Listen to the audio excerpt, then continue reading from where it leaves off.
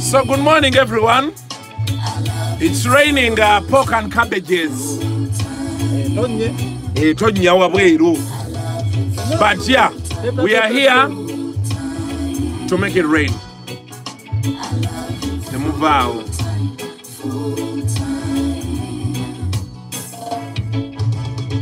A lot of calls in the city. The pretty girls in the city. I see them walk in the city. So can I now? It is story. Tonight, I said tonight I think I'm falling in love with an African girl from a city. It's so hard.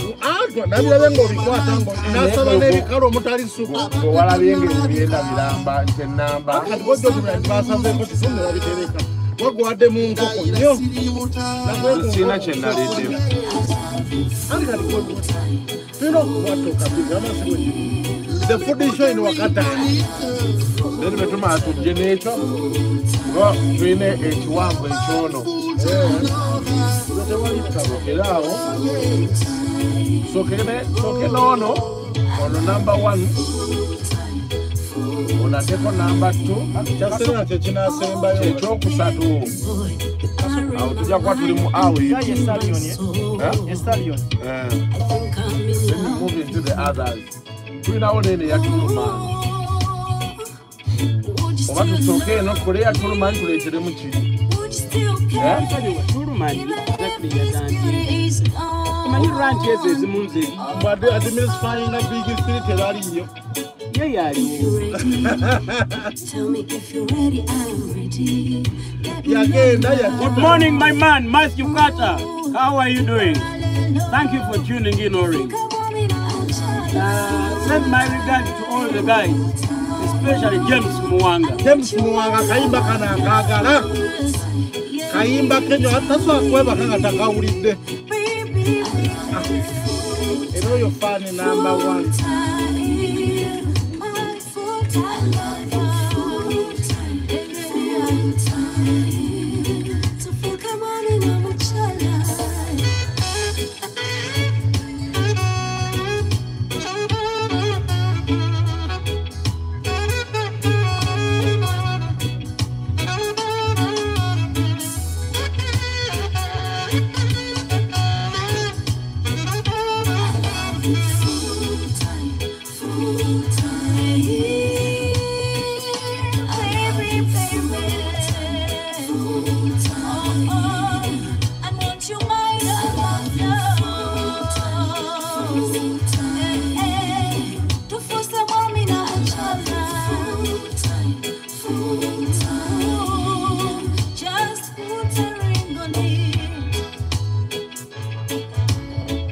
Con 90.4 DMFM omuziki nebikuzimba Masavuga Idi. Lena balenga munu anine ebyenda ne manya wajja kuvaawo. Wakatayi. Ekintu kye Wakatayi. Ekintu kye Wakatayi kyade massive. Waguze ne kanzu. Akanzu aziguze. Nze yina. Nina nabaka bakuwumula bandetide indarezi. Zona za kutayiza sala. So nago ngambira nti mmere. Nanzija. Ana wido musajja kanti baraka bifunkumu. Mukase kigambo kiri baraka la ufiku. Anti kyegeza mugabe baraka bifunkumu nti omukisa gwe bifibinji nga bakutulide ku sowani. Ndase kukitegeza weba. Yembera matugendo kwa tambuliro nako. Kali osobola okasoma akatambula ku social media mwana yabuziza Sheikh, what time are you serving? Sheikh Nangadi Sheikh nugulu yakira ye. Yogera mu Luzungu Sheikh n'agamba bro naddamu n'ateeka w'oluwarabu. Yabadde muddamu essaawa. Gorumanyo oluwarabu. Yatamye saameka. Yamuzamu essaawa 8 naye zaabadde byabadde mu luwarabu. Ate kana akaddako wansi akaliko bro. Akaliko bro. After bro n'ateeka wera oluwarabu. Mara kudamu kete. Anti kali agala kagugulinga. Akasose akategedde kano kamulemye. Akasose akategedde kali kakulemi. Naye wamala ko juzu. kabuzo katono wamala sabo sajimala okay tulaba webale butalimba baba judde mmere wakati ayinga luli ngabe ndagula eri alusi yajja omukyere era yabadde mu mukyere oyo mwana alina obukugu mu kifo ky'okujja kamera yaddusa agenda mu sefulira oyo mwana alina obukugu asena akwate sowaani 5 emu 2 3 4 naye zonna nazisenerako bwati omukyere nazikanyuga ate lumu nezigenda mu layini bweziti how he does it you are god nejoyewezeshwa kamera temukwata naye tewatukwatidde kulatufe bwe twamaze okukola ne tuvaayo naye rusi yalidde ebyenda banga alidde biti ebyenda byante enamba kuva ku makya badde ku ssaawa n'addeko ssaawa mukino ng'ali ku sowani ya byenda olonga zikawokamukamu bwamaze najja kunaga nti mumpa sopu nkoyo okuwuuta mumpe ebikalu ate kino nga kiseeredde nnyo neŋŋamba mwami mukasa wangi I think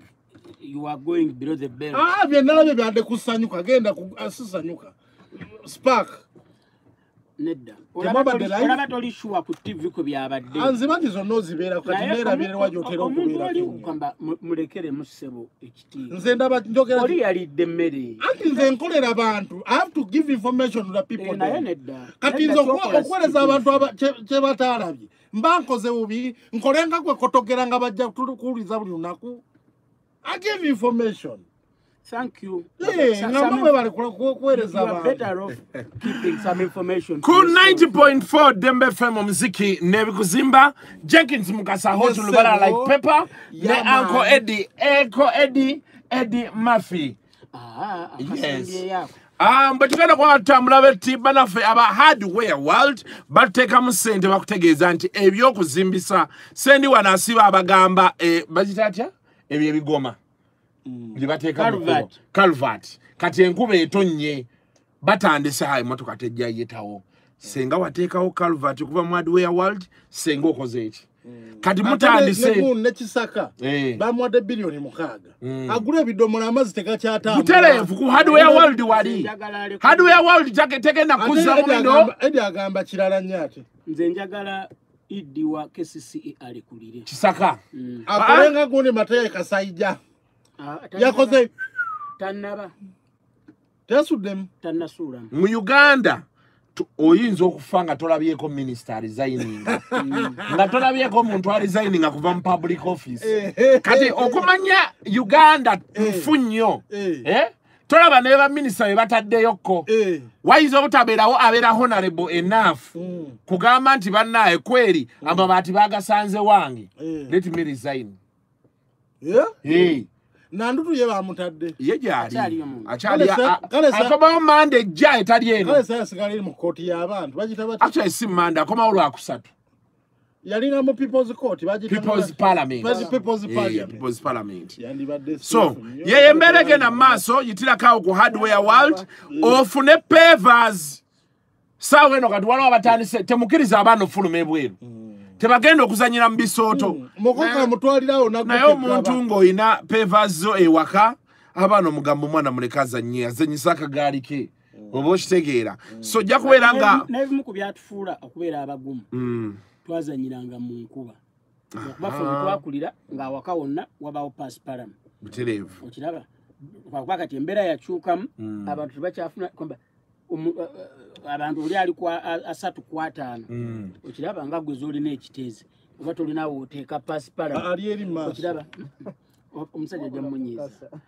oba tolinawo oteeka pasiparam kati okola ki wonna n'okubawo peva okiraba abaana bazanyirawo mu mazzi mu nkuba omusajja gwogamba yasiba peva tokiraba kisenge ku kisenge olaba yasiba peva ne ku septic tank ku 0772 721 246 yes 0772 721 246 hardware world supermarket yebisimbisibwa onako olwaleero with 100,000 with a 100,000 subscriber channel. Your CV can be nice. Let me try to recite it again. Takaka yoriyimba against presenting a paper in a symposium. Yes. Okay. Man. In Calgary. In Calgary. Ladies and gentlemen, the next speaker. is from the Republic of Uganda. He's a community psychologist. Resident of Chitezi. Resident in Chitezi with a 20 by 30 feet plot. Yes. Fully paved, wall to wall. He's rich. He's a holder of a channel. Is a holder of a 100,000 follower base YouTube channel. Oh, with so many advertisers. Please welcome. Style. Kumugambya settinge y'oluyimba basobola omukubira nga walking to the dais. Ladies and gentlemen, please welcome Mr. Isaac Daniel Katende. Alias Kaisuku. Nebakuba oluyimba omwana anti eggulu twadde ku mmere MSD gye nanga akasuku ate music gwenkuba Medicaid kiyenje kati Saturday jja MS ndooza jja tukubiremu omwana bagambako nti omwana oyo yeetaagamuko aganye you are nice to introduce by the way kati ngende ku intro yo tugende ku yaedi kati olo ogambye ngaliwa nzogambye mbadde ngenze Calgary eriwa eri Canada kati olo muganda wange ogeze Arizona bakulese kyagudde Arizona mukasa Papa Sidio lwatuuse ebyo byayabise insurance badde bawula sente bagenda ne bagizanyisa yaggaddewo kati wali capitalization home ziggaddewo business ate abantu bonna bagenze nga bagenze eyo naye Papa Sidio wamulabye yatuukidde mu basiyazi anti yapainted ebiri wano red wano green wano yellow rainbow ebudred n'abusalako Nuba bumpi buti. Hine ye. Omwana oba yamulekedde ani? Mwana ki? Ani omwana gwe yajja naye kujanza awards zaawe. Baby omuto? Mwana muto myaka nga 5 Kujanzi yali azze kuwangula yali azze omwana arapingira mu bannansi. Badde mwagalako kimu. Omwana arapingira mu bannansi. Pikini mama dem believe heavy. Ngakala ebikazi ebinene. Nga waayita. Anti size ye ndozanga kimwanguyira to sail through. Engeri ye gyali omutini nkola yakavunza kituufu kuba ne kavunza naye ali awo awo jja mmutegeera kiweemu obudde anyway tusookerewo olunaku olwaliro so many things have happened this week Victor Rose nooza gwe tuba tusookerako yavuddeyo n'aga nti oluyimba lwa Bailando olwa Vinka teyalutegedde ebigambo yalina luluwa tusandikira awo simanyi Victor Rose pozi ye yayimba luluwa because ye bw'aba talina audacity kati olupya lwe twagala kwano oli yayimba zonna andi kati olulwe lwalirawo olupya mukasa awobeera togaginze muntu kwogera kyawulidde nga kyalabye saagala oli bw'oba tosobola kumaakinga tulaga example tikyandibadde bwe kiti ne kati olwani anaayogerako mukasa alinawo matini kubanga ali ku Facebook baayogera mumubuuza akola mulimu ki omuyimbi baayogera ku muyimbi munne nti oluyimba olupya luliwa kati oyagala b'amawulire bukayo abakyogerako n'abamawulire tujja nina message kwa Bebe Cool Banton it's going to ban ita ban soon tujja waawo nawo genda kulya abadde mu kamba so but have you listened mukasa jasogera have you listened to the song how do you find the lyrics? It's not my kind of music tebinyumidde nnyo but what can I do ye yalufulumiza alaba lwiro and she has a past history of putting out good music so we can only wait to have a reception in ebetya mu bantu okay yes opinion yange is not positive let's see everyone's opinion kuba yo mvubuka agamba and some of the chorus zetubadengako wano kutoka and talk show nti the song has to be complete si kidongo kyokka kuba kyekidongo abangi bavuddeyo gamba nti vibe yo ey'ekidongo yeyo but the lyrics awulira nnafu kyekinafu mu lyrics naluwulira lwonna ddumalayo kyekinafu mu kati bali baagala babulire ba midwife bazaalisa yali agala babulire what do they want to do that's dance music mukuwulira ndooza mukuwulira okweyaalaba flowing to attach one to next. I want full-time love. You know, it's more like it moves from here to the next to the next. Nemwe bigamba agata bigate. Ngezo mwana we kansanga tazifako. You know me city at dance. We kansanga. We wali wa chiwewesi. Ngaje takambye there's no comment. Kuba tyo muyisamwe nako. Kati afuna kana kwa sobola yisamu nako. Mbanga ochimanyi. Yagamba ajja kuyisamu ligwasanze ne ngamba ha. Ne nanyumidwa nnyo banjo mani bwe yavuddeyo. Namuga go slow. Ebi byonna ffe twali babanda okusinga ate principal ali saaba banda. Ne walubyo talina kukola kuba maaso bijja ku affectinga. Kakana. Waliwo ekyamugwako awo ku weekend. Ayinza obutabiddamu ennyo. Tuwe information. Zabana enkuba etonnye nga njagala butajja nene ng'abantu banaabeera batya mu weekend no. Naye nze obuzibu bwe nnina buli lwe mba ntandise seeni nga nninnyako wano wansi. Ngenda kugulayo essimu nteekeko kamera ng'eraga behind the scenes kati nga behind the scenes anyway, of course njagala okwogera ku Victor. Okay. Oluyimba olwo by the way Apple Music it's number 1. Okay. No, ebya technology si byaki etulageeko wana boss yabadde avaawo. Don't meander. Atasobola butamyandalinga because of your relationship ne ba boss beyo. Chajivola sikubuuzizza nnyo. Without you can give us. Boss yabadde mulaya mu kisaawe ng'ayogera ku liigi. Kakati Victor Rose is struggling. Okay? And ennaku zino abatuwuliriza naddala abayimbi mu beegendereza. Bakola statements basuula bakanyuga naye nga the real essence of okukanyuga is to be talked about.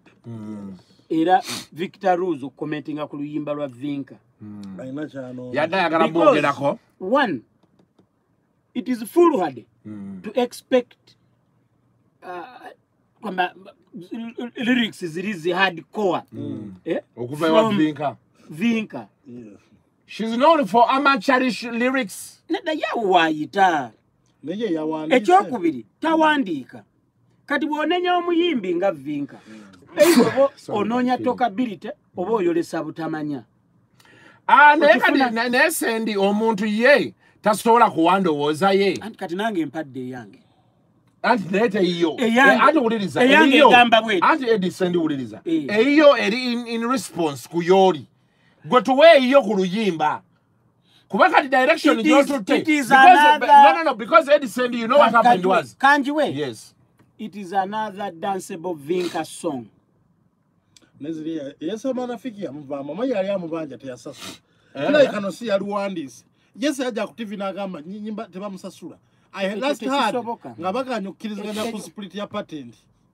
Orwani ya Rwandis tugendera. I don't know. Yes, ya Rwandis. Yes. Waliwo embeera eyankalyanzekka. I think it brought about the media. Yeah. For whatever intentions Victor Rose may have had, benzira ko yeche yayogedde kuba yayogedde ku music teyagambye ko nti Vinka tamanyi kuyimba. Yaga nti lyrics okitegedde.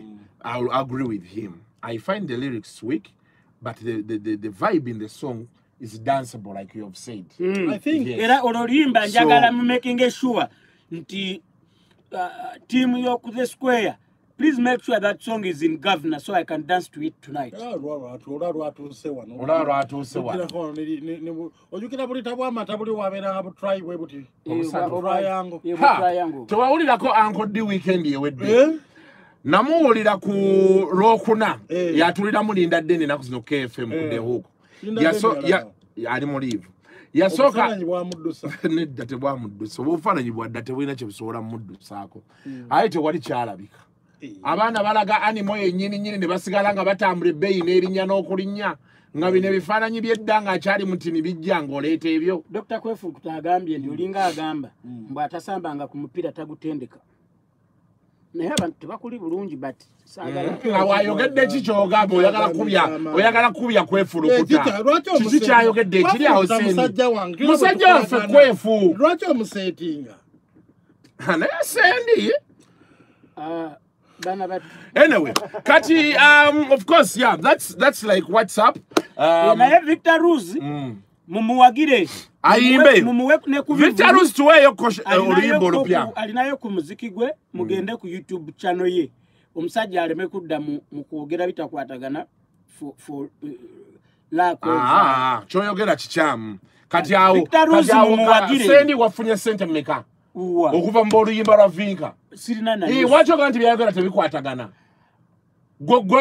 lyrics olana awo tugambye oluyimba luli dance lyrics zikwatagana ebintu ebikwatagana ku square Eddie abstain tasobola kwogera kigambo nakimuba omwana teyagambyeko nti oluyimba lubi yagambye lyrics nafu njogedde wano kantu katono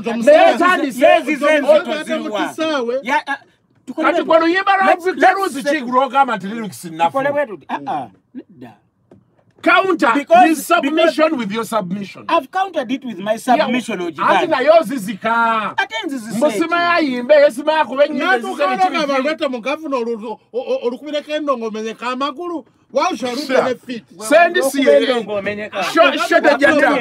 shota gana tambula bwetyo Sendi.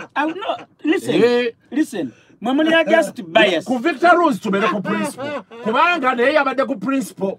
Yagambye ekintu kimu nti lyrics teyazitegedde kati gwevugira mu submission yawo teyayogeddeko nti amanyi kuyimba oluyimba terunyuma kitegedde ngenda muyamba omanyi Victor Rose tumanyiganye ne manager we tumanyiganye webale nnyo ngenda muyamba mufunire esimu ya manager wa Vinka bamuyita Jaila birungi Jaila ali lubuto nduddo mulaba azimbye ennyindo omuntu bwaba olubuto azimbe waliwo features omuntu ozimba amatama ennyindo nze omanyi olubuto ebintu by'embuto nze mmanya kizimbye bwekiti nga kinene short of that nina kyali wange yazaala ennaku ezo naye nga nali naakamulabako banga wiiki 3 nga simanyi nti abadde lubuto ng'amasavu si munene nnyo nze olubuto mmanyi kizimbye era nze bwe tuba tekinnazimba ate abantu abakazi abasinga bombuzo wayi oli lubuto ennaku zino tobeera careful waliyo gwenza okubuuza oli lubuto nga bambi olubuto terwazimba buzimba waliwo munna abalina olubuto nga lwa fibroid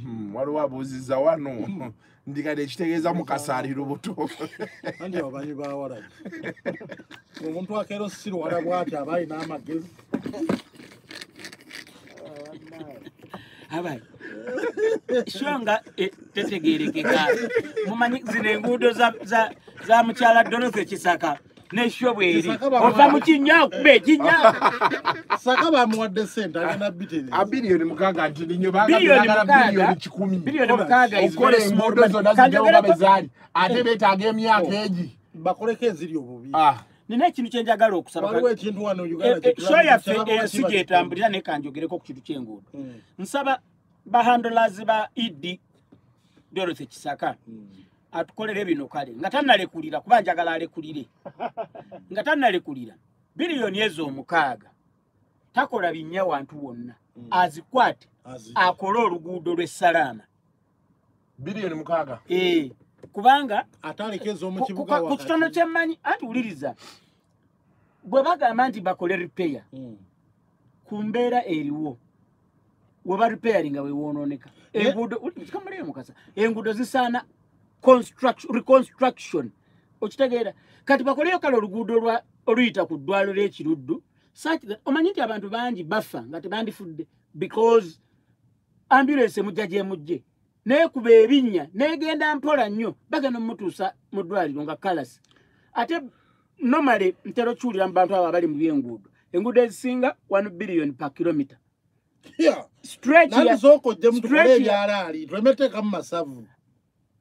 nze sijje ngenze and my submission is not final in terms of Simon Kasiat oba Robert Kalumba Kalumbala katachali active. You know Simon Kasati. Jali. Yangamba yayogerera. Simon Kasati sebo yali mu kintu. Nadiringako naye sometime last year. Namusanga nteme ku go for ina ngamba omanyi njali muleteko wano musabajjeko wananyonyole. Embeere eyo. Nayenga gikola kwafere tuso salawo. But otherwise abatuuliriza sebo kyekiddako boss. Kye tubadde tuliko. So enguudo zokka tusabe tulabe nti zitereera, but doesn't seem like it will get any better soon. And coupled with the constant rain, na Lord Mayor aganti ne maramu gwe bayiwamu ate enkuba bwijja n'emutwala. Njagala naye alekulire. Lord Mayor. Eneze nange Lord Mayor. I have my reservations. Is a messenger of sad news. Njagala alekulire. Ate naddala kasita yatugamba kali akantu nekatatuukirira. Wano we tugenda. Isa we tugenda kufa. Isa awo bwatafa alekulire. Achivemu. Achite. Okay. Ku 90.4 Dembe FM muziki na yukuzimba. There is a lot we are going to have to discuss today. Tukoma ojanginzi mukasa. Yes sir. Otuwe bwino. Omusajja yagamye nti ki? Munyivu era nina 3 part submission ku bintu byatali comfortable with n'abantu abamu abefudde bo mbule banagira nga bakoona bamufudde kagoma ka lulendera. Ku 90.4 Dembe FM omuziki n'ebikuzimba is a talk and talk show. Wano etukomerawo. Ndoza. Otherwise. Oluyimba lwa Vinka Daddy Andre yaluwandiika. Checho. Techina we chichokira. Tebamusasula. Gundi yesa. Bazemu uli gundi nakedde ku machawa na wange. Ani amazemu. Olwa Vinka. Naye Medi. Milkezi ba muntu mukuru. Wawulira na wancha n'owulira na luno. Kati ekisibo kyawedde ddamu oluwulire.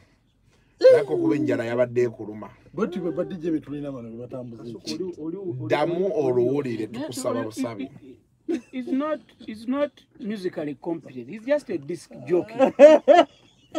A disc jockey DJ. And some words, it's not a mistake. Employment, exploitation. It's not a mistake that they are very close. Song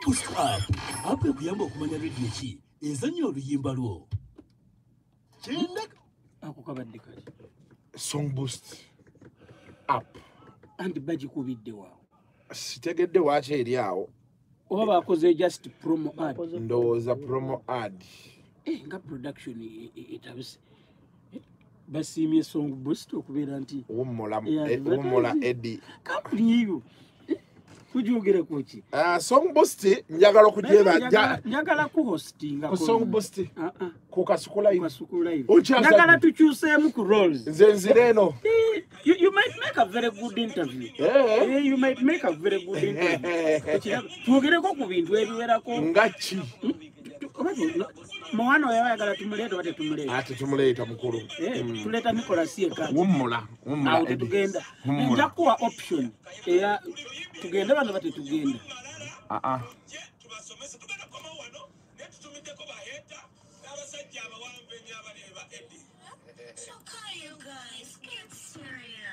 Utegeka okuba oluyimba. Ola song boost. Akagundi kakuba gwesebo. Lindako.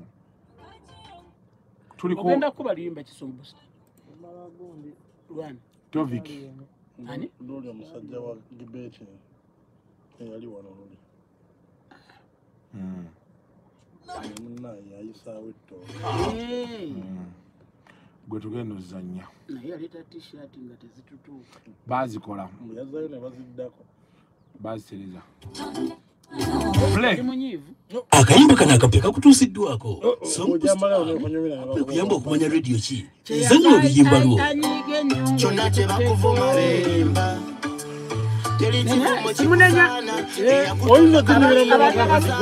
Abantu my friend baprotecting emirimu gyabwe batuuka n'okutta bannaafu omusajja naye bw'anyiiga era gyavudde wakata neebuuza ne nga mukibu so lwavudde wakata yagenze Chengera. Chengera.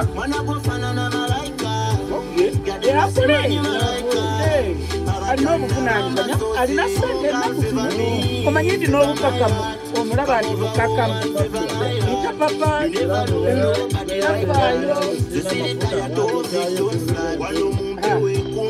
namulabako omuga ayite namulanda ngakuteeka gyasakira abe namulanda wakazirenekesereawo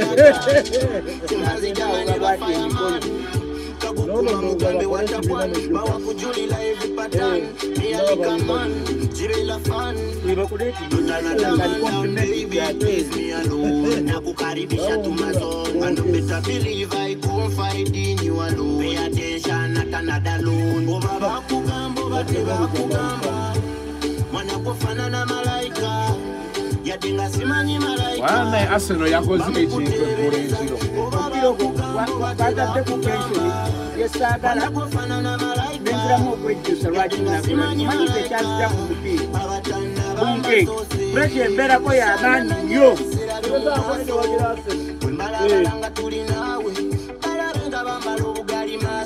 omanyidi abantu abadde bamaze okuzirwaitinga waliwo agambye mbu ejova akakira kagenda koona ku ttaka so negira bweti netumya pizza enjovu yatumiza pizza eno no side emu erinayo winwaki ate neerinayo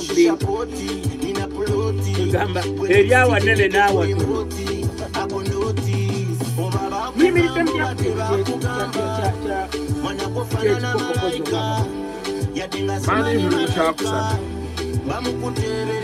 nebemukolaki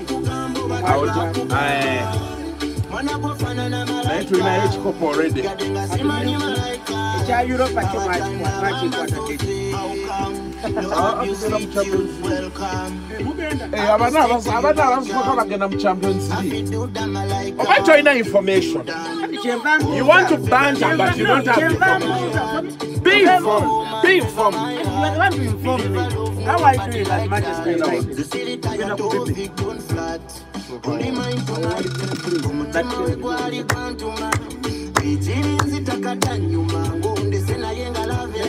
tumbera gyoli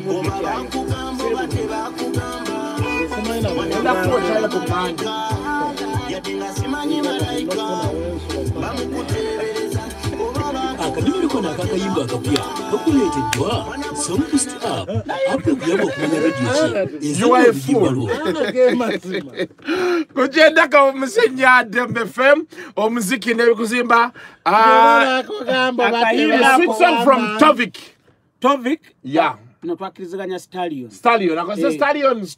akayimba ako ka muyimbi mupya ye Stallion he is a young man very calm and cool headed bakayita batya bakugamba malaika kwe kali ku social media handles ezenjawulo ajja ku Songboost by the way nchuwa Stallion kwoli owuliriza kyoba okola okumanya buli wekazannye kuba wasingawo no okubawo oluseke kati okusobola okubeera nti omanya nti kazannye oli n'omwebaza kateeke ku app bagita Songboost naye nga batuwuliriza abalungi akayimba ako akapya ke bayita malaika kabaleeteddwa Songboost app gamba okumanya buli wekanazannya kutoka ntoko naawe kajja kuzannya inshallah tugenda katwalewa kwefulukuta akakubenga kwefulukuta ayagala oluyimba lwonno alulina full time naluwadda Christmas selector nalutekamu nanga yayita nakikinya gyeruli nayenga kwefuwa kebedde abatuwuliriza njagala bategeeza nti Songboost app kyekola kyangu nnyo gidownloading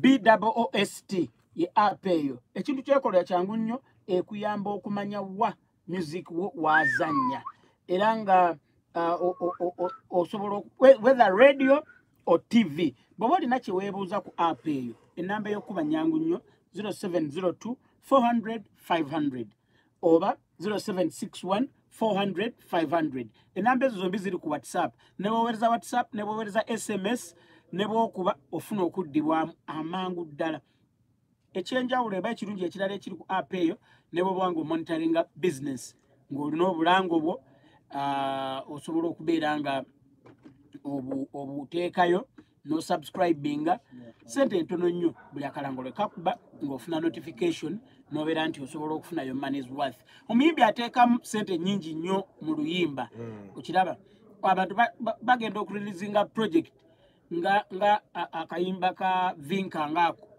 nga milioni 10 omuntu amaze okuzisuula wali kibeera kikuyamba nnyo sente zezo okumanya ddala zitambula zitya zidda zitya okiraba but otherwise song boost up mujettanire nnyo eyamba kinene nnyo omuyimbi ate ne advertiser owa business.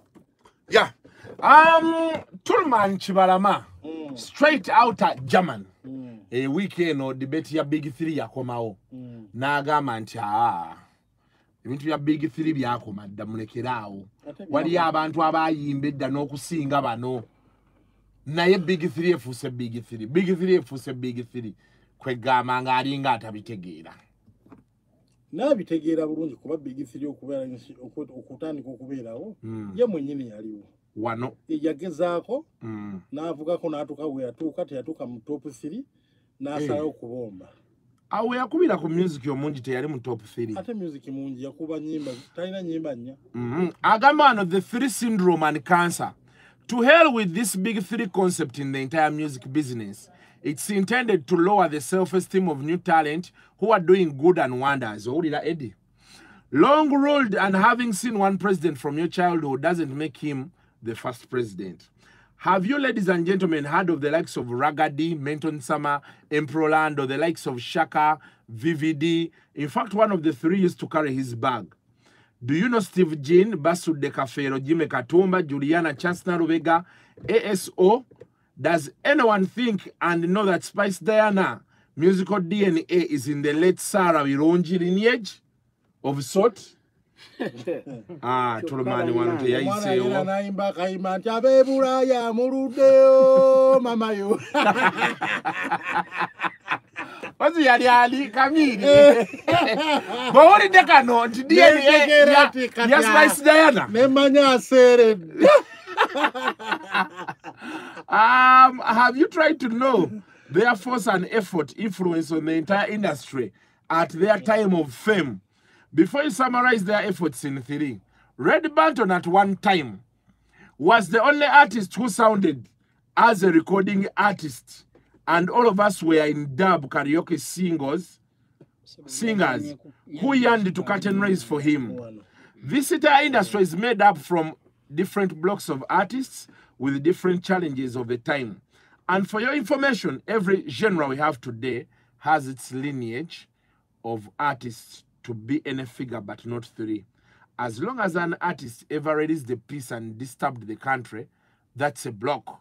Media mukakane neba blogger. Ishtegeza netulumanya ina block. Waya kuba kisumulizo nga lw'amaanyi. Agambe buli yakubye ko oluyimba ne lukyanganya industry. Block on number. Yekyayagala. Buli jona bagiteekeremu top 3. Naye ye mwe abanatekawo dancehall anabeera mu top 3. Talimu. Mu top 3 mu dancehall. Uganda. Ne namba 10 ayinza obutabaamu. Tulumani. Gwe bala abaliyo.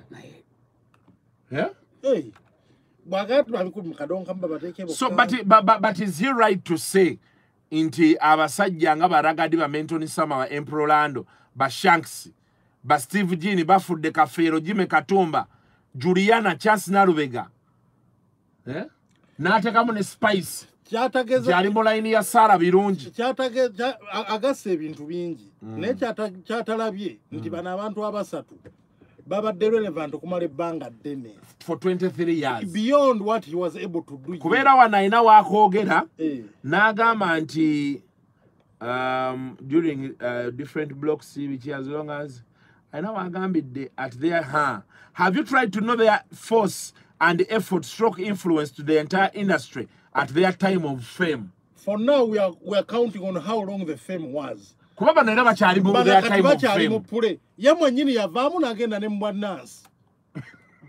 Si Nansi Jamani. Ani? Tulumani. Eddie. Tulumani Nansi Jamani. Yes. Yasoma Nansi. And he's making very good money. Kati ebya music abireke abantu abo bwe mugenda muleke ebyeno mukwataganye ebyeri. Totaka amagulu eno n'eri. It takes a very effort. Yamanyi effort yetwaliddwa.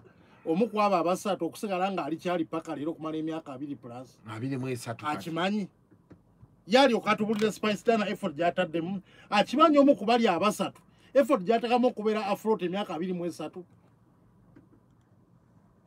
agambye Spice DNA ye eri mu line y'abasaala birungi ati awo omuntu bwayogera ekyo aba ayagala kuba Spice ayagala kuba Spice naye amukuba in reverse wakati oli psychologist okitegeera out to his first psychology bweganjira byetekeye mabega nona amukubya golola ya maaso kati wana abadde akuba Spice akubene ya horse saala birungi ne Spice tebasobola kuba mu sentence yemu Edi kakunyonyo Edi kitunyonyole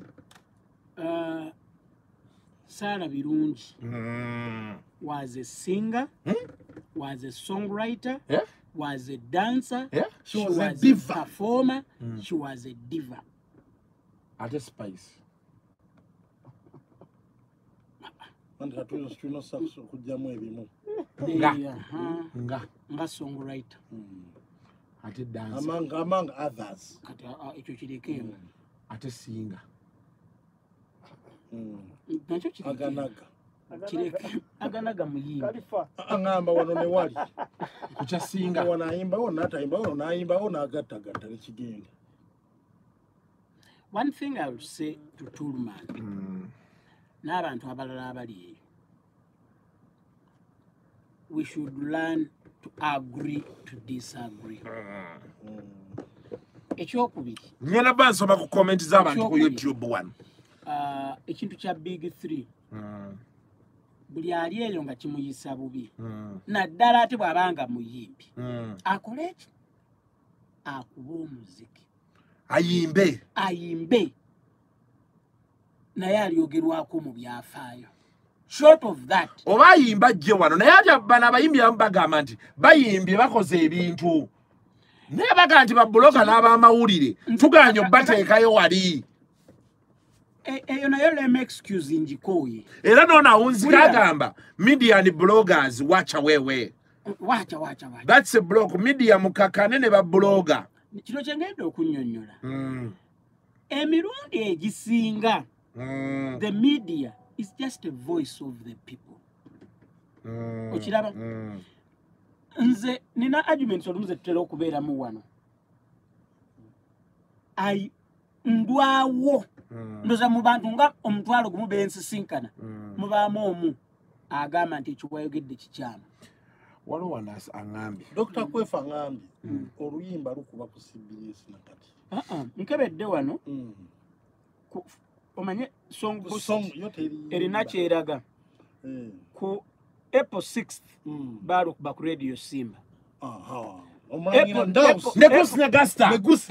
the end I know project here you can eno time ye ngagenda kutandika no teyali time ye nga balukuba Metro April 9th yalukuba oyo habike CBS 1 Kwef CBS 1 Christmas Selector yaluteekayo 88.8 nerukuba Dembe erukubi olwalero ku ssaawa 4 n'eddakiika 29. Yes. All that is cuts of Songboost up. Now waliwo agambye wano Tulman alina kye bayita homesick.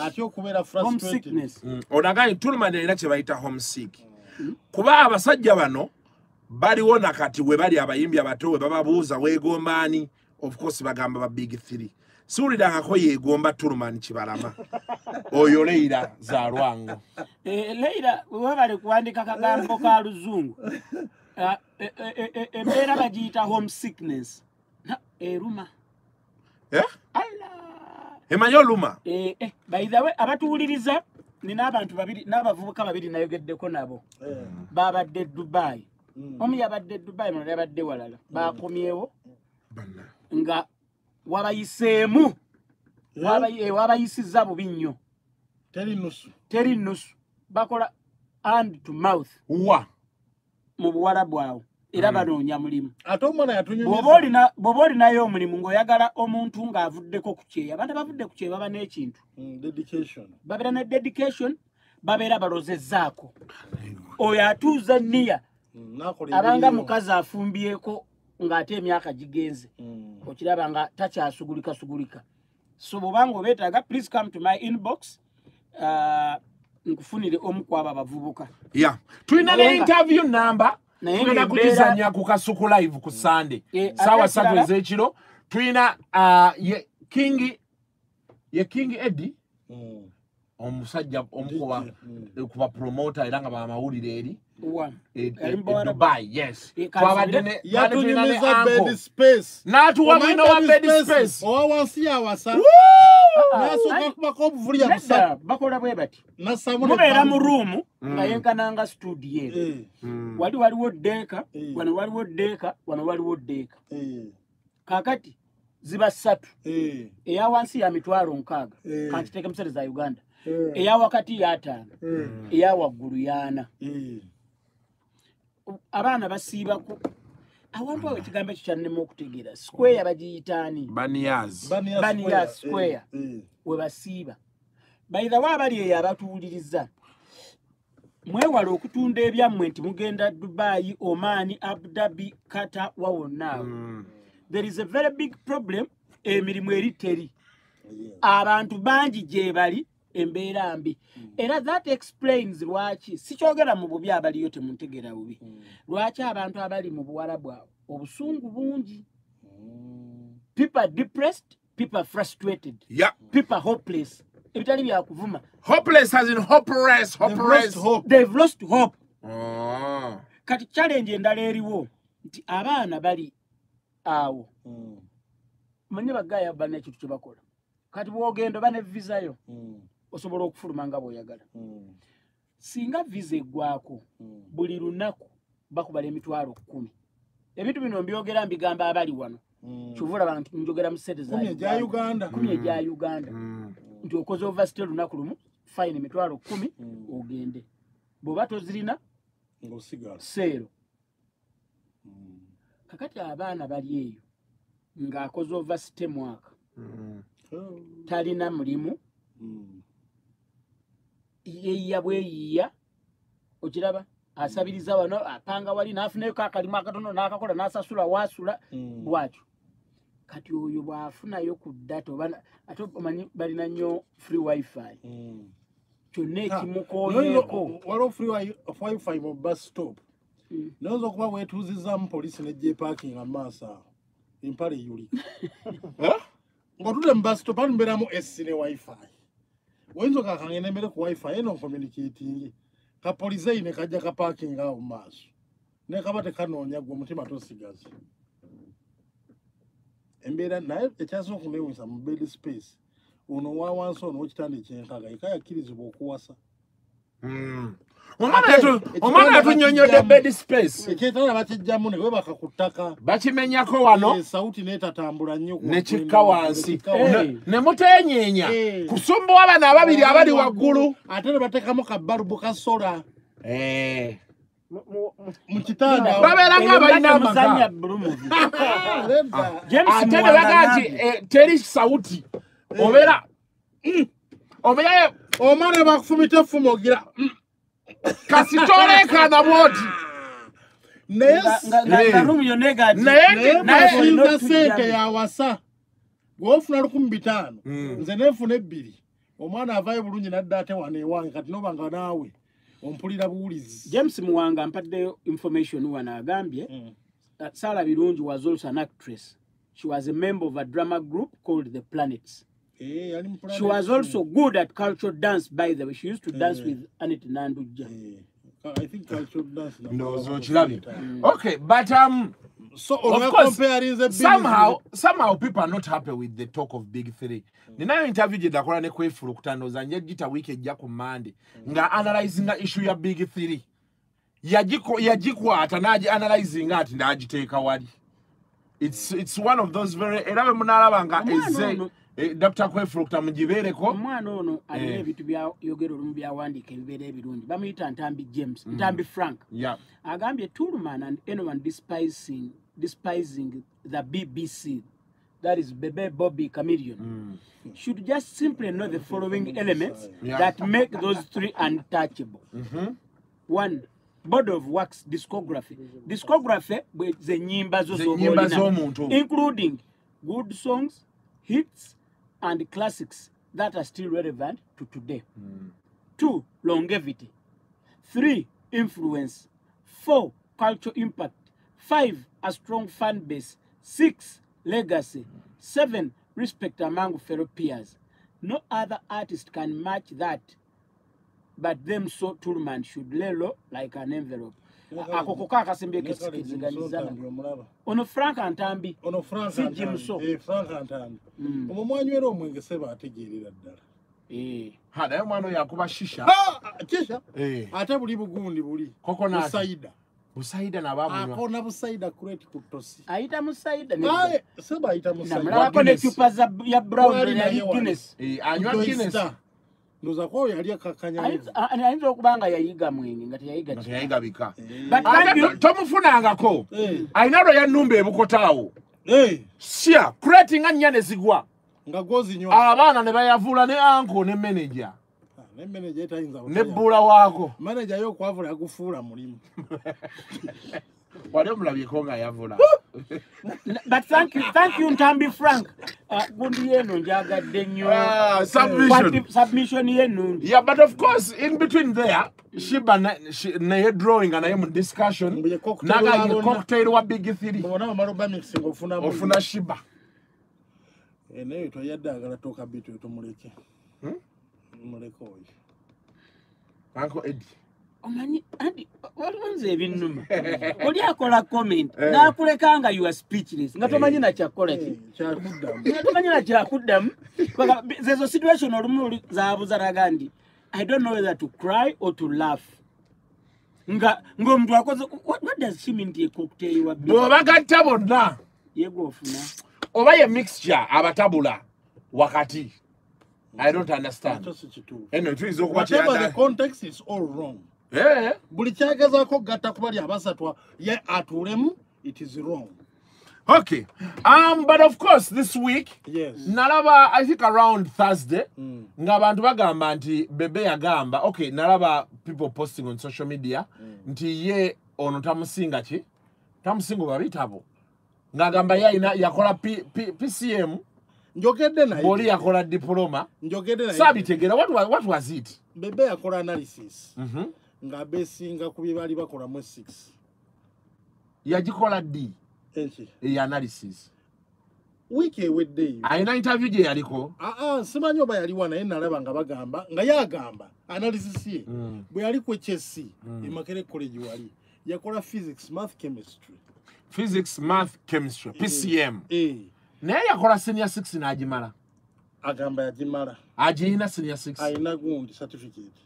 Nete yagenda ku university. Then ngagamba munne owe Magere yakola HRD. HRD chechi. History Luganda divinity.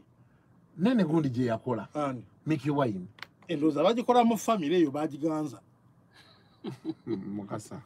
Atize mpule olibi ya genda maso. Genda maso. Siko ngambye. Siko ngambye naije yakola. Ate kyoli no manya. Nti Mickey Wine idolizing nnyo mukulu we. So siki idolizing. Ete kyawunyisa kuba nti oli kyakola naye kyakola. No nakikola. Nakikola. So nga yagamba. Omuntu yakola HRD. Abantu kasoke tubakole bwetu. Kubanga ekyalo ekyo kiri obvious. Kebibe bitabo. Ng'ongamba otya nti omuntu yasoma MDD diploma sina degree nti asinga omuntu wa PCM. Nawe yali speaking ate saagala ate batubuze bali naye kale nkimanyi nti eri mu politics bamugobayo kuba kati MK aliyo. Kati abadde bamugoba. Kati osanga yadde ayagala tumusikulira mu kunfuufu eno abenga naye bamulirako kuba nsubire sirowooza nti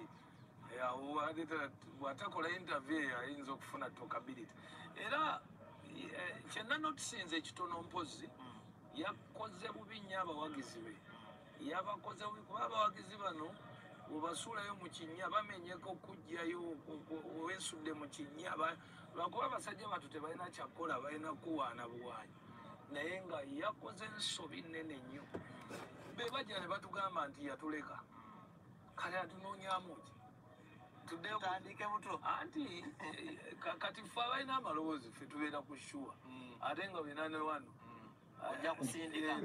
tujja kusumulula ate bagambe nti ate muzeeyi yatuwa ng'ate ensonga eyo ya kisiru nnyo era neewunyiza nnyo oba yabikoze atya omuvubuka oyo kyesitategedde Edi njagaloddemu nzanyireko wali wagambidde nti tosobola comparinga wa diploma kuki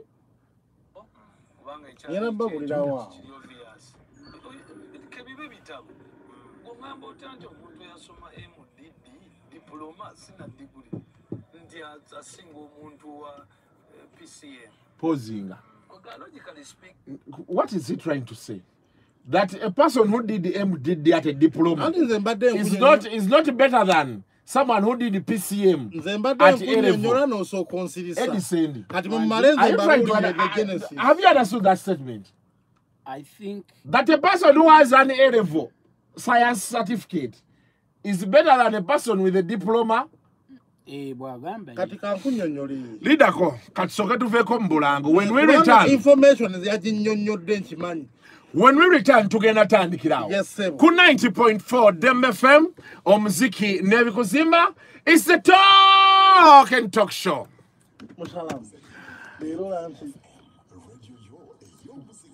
Atai nawadde ekikumi. Never naye commenting nga tezijja wano. What happened? I'm trying. Siraba comment bwe zijja wano. You know what? Please, I need to pick your ideas on certain things. Ne comment. It is 3 parts. What is it? Encheri 3 parts. Tuli ku live. Top chat. Tuli ku Kasuku live, Kasuku 256. Tuli ku Kasuku live. Live chat. All messages are visible. Nesiraba comment zan. So kogendeyo berenga commenting. 1K people watching. Yes, we have 1K people watching. Yes, we have 1K people watching. Messages izo. You did not go there. Wanna watch tezijja. Brenda Mutesa asirano uyo. You did not go there. Why you wanna watch message? Gwe. Olaba ebintu ebulembera nga muvuma Bebe tebiyitamu. Naye ani avumye Bebe? Muri wano muvuluka ogenda kumpa ku CV yawo comment nsobe. Kwanza wano siraba bwezijja wano. Musiraamu mama katakuteemu. Muki. Comment ezijja kujja as long as mukyamuyisaamu eggaali temujja ziraba. Azikutte. Okay. Okay, kati I'll read your comments from here, guys. Wano siziraba. Ako Edi siwe kiri?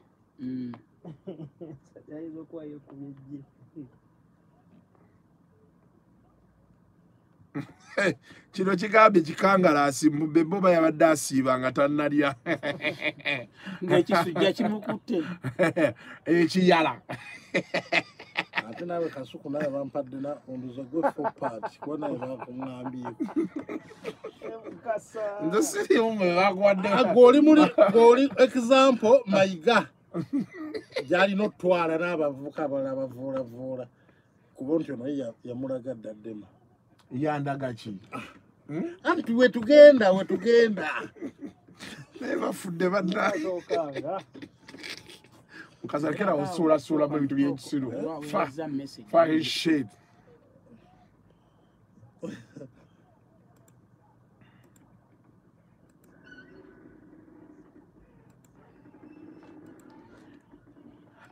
Ani atumiza ebyo okulya mukasoodi bulo. Tugende.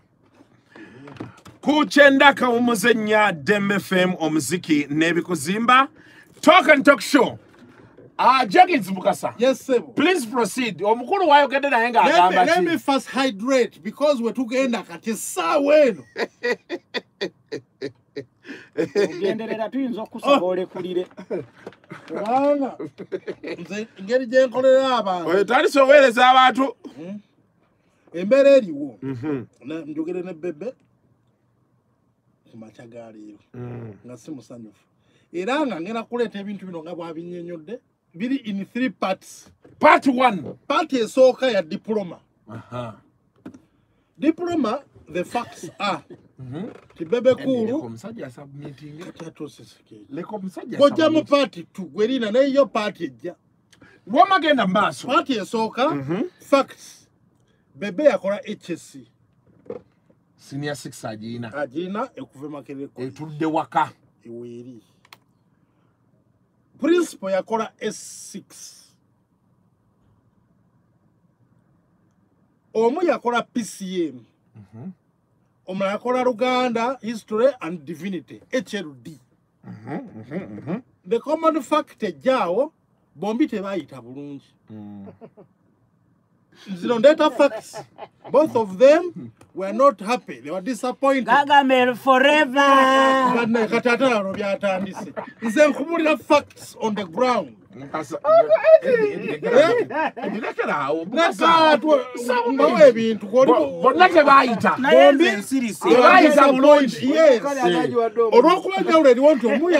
PCM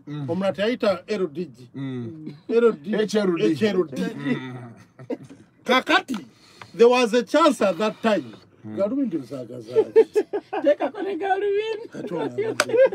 Gojamu party. Eddie zero tactics za kulemesa mukasa.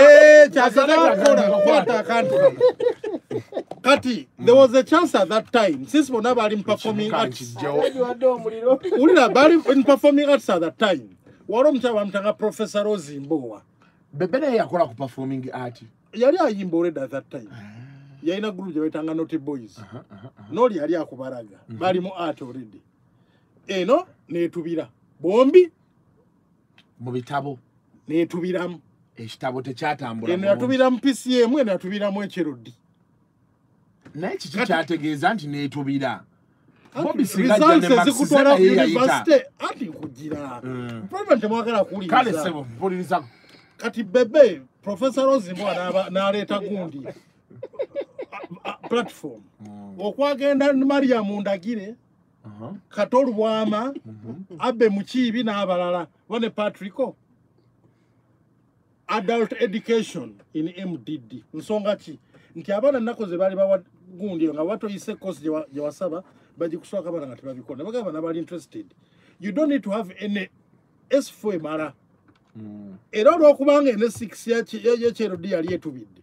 Mbo omukulu yayingira adult education ne S4 ani principal. Bwino gwe yampereddwa yono nga bwe mufuna bwe mulina bwe muwa. Bebe ne bamuyita nga gwe nawe tofaayo. Jangu ne S4 ye n'agamba nedda. Sijja kujoininga MDD lwakuba ebintu ebyo so bikola even nga sisomye. Kwe kutandika okuya ebigenda e Kenya. Omukulu principal ye n'agenda n'akola mature entry eya MDD. Nafuna diploma. Ya comparison ya dakola. Nti wano nogenda. S6 eno je muliko mu diploma bichite yaliwo bonna tebazikozesa. Era omukulu yakozesa S4. Okitegedde? N'olwekyo toso agamba nti atona akusinze nnyo nga bonna bagenda kuki? Ate nga point eddako mu art omukulu yamejaringa mu drama. Ono omukulu teyasoma tetwala chance ya MDD. N'olwaleero amusinga okuba obwakabi mu music in Uganda. Gargamel forever. Top 3. Number 1. Mu top 3 and number 1. Bebe Kulbanton. Bwe yagambye. Nzanti bawa bwino nga bwali. Kati tuogereko. Linda kogota kwogera ebibyo wayegedde. Wandike ebintu. Walese ne audio n'okuba. Teka wano. Yagandika. Yagambye mu agambye bibiri number 1. Nga tasomera kusoma genda kole yo diploma. Ye number 1 mu field oli yasoma. Nagati wali yakola drama. Oli yakola drama yakola na music. Never fudde yarese nze namezo olutiko asinikira muri ebyekisiro lutiko kiro wameze wadomera lwaki facts wezijja which facts zintisa for you does it make sense what he's saying? Yes, that the other person went and did us with the senior for him he need to go buza katolwa mu nkwano gwo yayingira na chema. No problem. But now, what is his argument? Professor Rozimbo aliyo mulideko. Nani mulideko? Yakola chechiri famous for her. That chonyonyo deko. Katani lwacho wakana. James Mukasa. What I want to understand. Now, kati submission jana tujogere. Yes. For you to part 1 part 1 uncharge ati ona charge. Okay. Kati njagala mubuza wano James allow me. For you, does it make sense that Bebe is arguing that they had a chance to go back to school and he refused to go back to school and he went to pursue his career on Onadayo, he has a diploma. So for him, his argument is Bombi bari bagwa. First of all, bona bagwe 6. So argument here, where is his argument going to? Status quo today. Ani asinga oyasoma nata soma. Ada singo budine. Kajaje chobale tona chituka ko. Ada air strip. Ada atajikuba. Chobale tona chituka ko. Oh. Netugenda awaddako. Awonze sikiriza. Linda ko goja kulete bibyo awaddako. Ebintu byolina kasuku. Olina omwana ekyo sijja kikubuuza. Ebintu byolina byonna. Boliva ku nseno. Byani. Byabana bangi. Kati lwaki ye bidande ebibe bwagamba nti byatata wange byange ozambu dadizimane maimane ye party 2 kati party walone yokusatwana party 2 bobanga ebintu byonna byokolerera okolera baana bo togenda bigabira church oba community lwaki atoli wakati byatata wange nabyo byange atenga tanana bikwatako oganedda balabyo to balabya atatawo atenga ato omuntu we mwenyine agambe ekintu ekyo kama ocharo yatunda bya mama ogule magere bwagamba information ona point yezo nzuwulira kubanga je yatunda bya mama we nagule magere lwacho neta nakogera ku bya bidandi lendo za kankwite ko ngende gwe tulinda ko bona tugera ku basquare naye bo baddo gwedano ngoli kuvinga ogaba kutwale mugundi omenyeka amagu lina zine ensonga nkulu musajja department kwakati godda ko yagala kudduka otangada point because submission so that submission kati nange so yagamba nti bana bamuganje ali ku bintu bya tata we nabo baberere atenga tana bana bikwatako kuba byalina abigula yagamba tana bikwatako ekyo kituufu ebyerugundi eyo wali awe watu yagula cheke munze najitwala mu vurumula mukama wange Jenkins sikulimba UTL nga mugulusi yakola cheke yamusasula okuba vurumula naliwo ne bajiwani kamanya ga bidandi sali at that time ne bagitwala bidandi tagaba ne yaddaga abanga agamba ebyatata wange mugagga lwaki bagatolera ku byogera ko ngate yatunda ebya mama we nagule magiri point kati yakusatu edie kukwata ko nnyo bobali ne bivulu byagala ngo gendo poloto musajja ngo bera wali ngo gira bodde no mumisayisa mu jabu Ada ngambi oba Edi mundekere mukuba beya nako ne mwate nda. Edi musajja waffe. Aleta biza mungati bwagende ngayogera mbunzi sina kyendi. Kamiri asinga, kamiri amwe emirimu emeka. Lwaki gwa jojina tiyagumu. Amanye emirimu emeka kamiri njakolanga Bebe yagimuwadde nga kuliko n'ogwabadde ekabalejjo. Ogwamuhozi. Nagamba kaitegeza yadaga sendi otabula. Nagamba yo Edi aliwo kuntabula ne kamiri. Neta jamalako. Natekawo embeera mboli ansinga nze nafuwe. Naye tamanya daga bakuyingira beya nako. Ne muganda edda muganda. Ngena muyisamu amuyingira beya nako kuki. Ali awosimanyi. Then nagattako abalala bagobero abanabawulire okuli Mayiga Kagwa Andrew Mayiga afuse ekizibu waliwo omuntu ali ku Galaxy awo bakubako obuntu ngabuteka guni abamuzaalawa bayinza okugoberera yeekolera yabaki yabomba fayiro yajjula bamunoonya ne bamulengerako wali ng'alingiza ku booda kaca ali wakati ali Kenya yeekwesa Kati Edi sawa yonna yagende Kenya. Edi ekyo tebamutaddemu ku Kenya. Bana abanamawulire. Bamayiga. Babagambye balabire nnyo ku kyakutuukako. Atoyinza gwe bakunyiga pesa n'okutta. Kyokka towulira na wanozeemu oyogera bingi bingi. Bebe gwe yakunyiga pesa tokyalinnya waali. Nefa. Komadio, ezo mutafuna. Nene ngatali bulunga balira ku. Sinikire muri ebinyonye. Namusanga wali kuyaya. Tatwali fenna. Manyi wa musanga. Yaita tunyumya naye. Nze sandi. Batamba interview nembachi. Eyo sira ino argument. Mugambe tabidanga mali ekiru. Tabyogeranga. Interviews etazituwadde share gwawo. Tafayo. Bamayiga bennyini. Bade tebamusabanga ko interview. Bade bamusaba ku Twitter. Bade bamusaba ngakaba bat badru abamatize agera ku Twitter space yawe featuring. Chokanga bale bamutakula. Nete kitegeeza ati wulira Jenkins. Tekitegeeza nti owamawulire bwana awendowooza. Atofuma. Alina muvumye. Mayiga atero muwe biri. Mayiga tavumanga ku Bebe Cool. Awana lisisi. Bebe kati Bebe alina emyaka emeka. Mpozi ngoyogereko ne maama we. Wama Bebe olowooza ali mu emeka wano ku birthday bagiteekayo. At least ali above 40. Ali above 40. Ne mu 40 n'entondo tezitera kugiramu. Buli anamwogerako n'entondo. Alenze nina entondo. Kati omanyi otya entondo wadde. Naye kati oli bamupostingako ng'agambamo ne mu blockinga. Let him not take pride in mumufudde akakoma mukoonako oli mumufuna board. Okay, for me what I don't agree with. Bwaba wamuvuma ekyo kyo sikkaanya nakyo. Naye omuntu awa endowooza ye. Bebe alekerawo olowooza mbu bw'ataawa omuntu interview n'afa. That's we tonafa. You're surviving with the pain.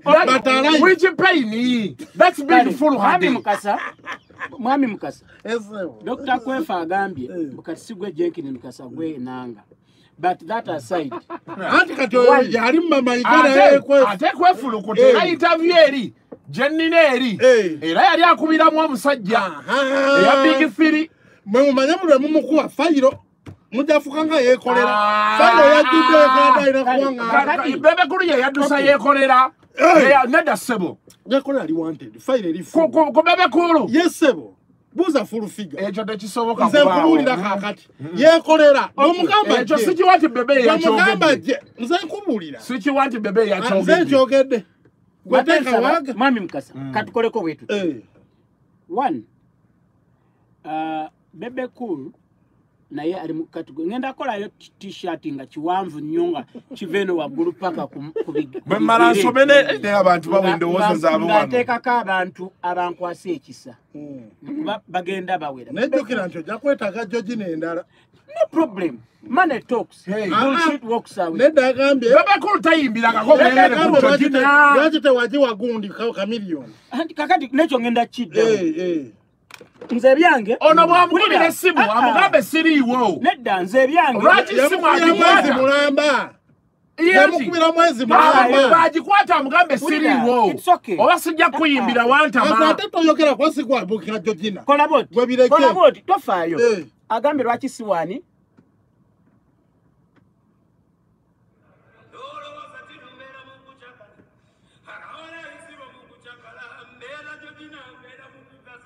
Ono yesho ya feje bako. Straight, talk and talk. Nifira kuwe ngoma kujojina my friend kwanga mochila. Jojina na kusema zina tana busto. Dr. Joseph Kamisa na sometimes simba takupa heje na Uganda superstar na chi. Nalo. Toka joksho out soko isewo sheyo. Ngenda kujojina. Give me a chance. Na 5 August. Ne ndio kala chance. No, osabubitize nenda ko. Bagirati ankawulida akalanga omutoyogera. Ate abadakazanya. Kakati kiribe kiti. Mr. Enanga. Esigenda nze kubeera. Enanga jali. Nawe nja kuyita kibuuka. Kale Jenkins Mukasa. Akati ekisooka one Bebe ankwase ekisa Bebe si musanyufu wabula kubyoyogedde ekintu ekisooka ati muwulirize katukolera abantu ekisooka Bebe okugamba nti owa diploma manya ti owa S6 asinga owa diploma tuli ko HRD atandikire eri emabegaaji atandikidde Mukasa mututiisa kati ate gwe olwadde wanoga wuliriza Bobi Wine, like him or hate him, he has a diploma in music, dance, and drama. Majoring in drama. Bebe Cool has no certificate or diploma or degree to his name. Fine. Two, ninamkwano gwanga agambye nti asiba akakadde bebagirage echi tetwagala bogeza akaleete three wakozesa mission nkankule yange ekyokusatu kati ye Bebe atukolere bwati olwokuba S4 ne S6 bye bisinga obukulu abaana bakomengaawo tebagenda kukola degree. Okay, ekyokuna I will say this in a very brief sentence. The end justifies the means. The means. How someone entered the university, as long as you are legally. A court case yaliwo ngabaga nti kato je yayingira na papula bitufu. Nebajayo incidents ya Professor Rosenbaum. I knew about it. I was around. UCE. Yajana UCE. Okay. Na yenga alina diploma yesa win. Eyensobi Bebe je yakoze. Be ebintu biro manyi Bebe musajja mugezi nnyo. Bebe might be looking for talkability. Bebe bakyanonya talkability. Bawo talkability yakoze kabale wali abayagala jjongerako. Ng'abantu bana bamusibula. Nga mwala wali aki. Yo kati ate ino yo parts je banyonyodde. Kati linda ko. Nayo bawe. Anadda linda ko linda kolekera okubologa. Akati ekirala. Kubintu bya property ne finance chenjagala okugamba. I give Bebe business when I want. And good enough, he doesn't come out to say, Nedda sijja kukolera. I give Chameleon business when I want. And abatuwuliriza, I would like to say, Jose Chameleon is performing at Georgina Gardens on 5th August. Atende wizo manizo, na ye drop ya jikoze. Buli muyimbi agenda okubaayo. Drop jenjo okuleta je playing ate tukuba kalango tukuba drop okiraba ajitatajiwomi anko Eddie wano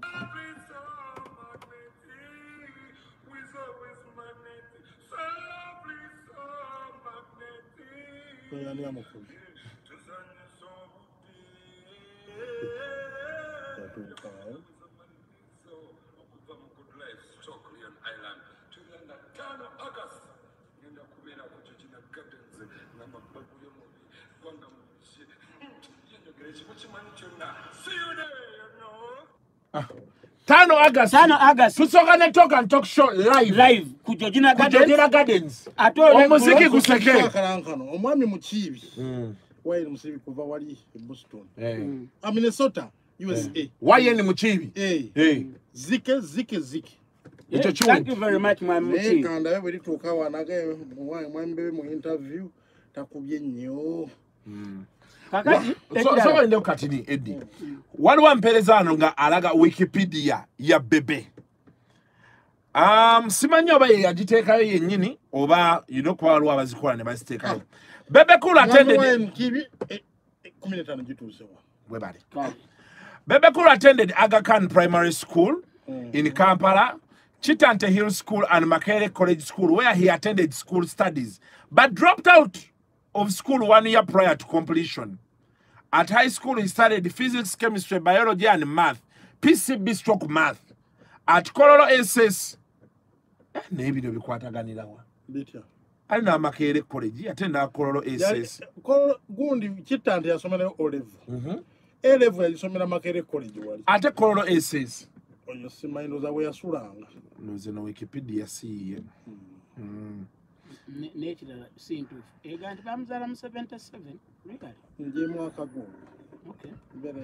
If you want to understand Bebe's context, take two people, one with PCM, one with USC PCM, and another with a diploma in MDD, to ask for a job internship at Mulago over Civil Aviation Authority. Which one the Eddie? Yeah. No, all that is internship because of Morning Kuku, combinations like PCM and HLD that stroke with the subsidiary and general paper are of recent. Let Mukasa tell us the full combination of those guys, because their years used to have combinations like PCB math, muri mpulira nga Mukasa alabika atulimba muko. Kati ngena mugamba ndi nze mwenyini S5 nakola PCM. Nze mwenyini. Nakasalwa PCM. Nasoka kola PCM. Jinja College. Hey. Atabo nga bali 1C1 kati yo chicha. Those are batamivu tobaleta ku comment wano nawe.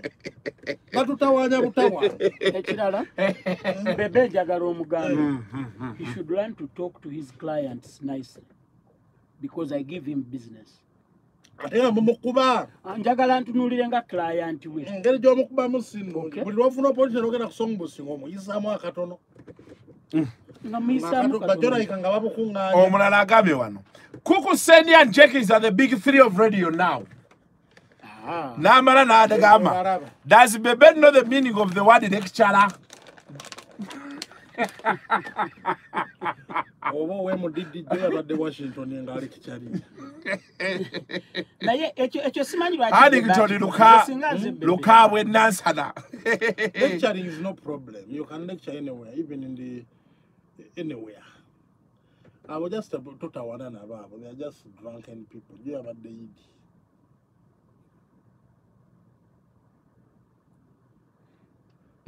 Waliwo sub meetings ebino sijja biteekamu agamba ya filming a graduation y'omu younger sister wa Bebe naye byayogedde sibitegedde ebyo kansooka embireke kuba sibye byatuleese abanja Mukasa muwadde emitwalo 3 sendi tatutama na mirimu tujja muleetera Abitex yateekwa okubanga ali akakuula Maijo Mayambala I dare Bebe Cool to put up a show on the same day with Bobi Wine and we see who gets more people. Bobi Wine has used his musical status to convince Uganda and the whole world that he can be president. Bobi Wine is financial by far better than Bebe Cool. Of course, physically, Bebe Bebe Cool should accept the fact that Bobi Wine Yamuleka, he deals with the presidents, global CEOs, former presidents, party leaders worldwide. Bebe is here competing with the Shiba Spice, Alien Skinny, Planet K.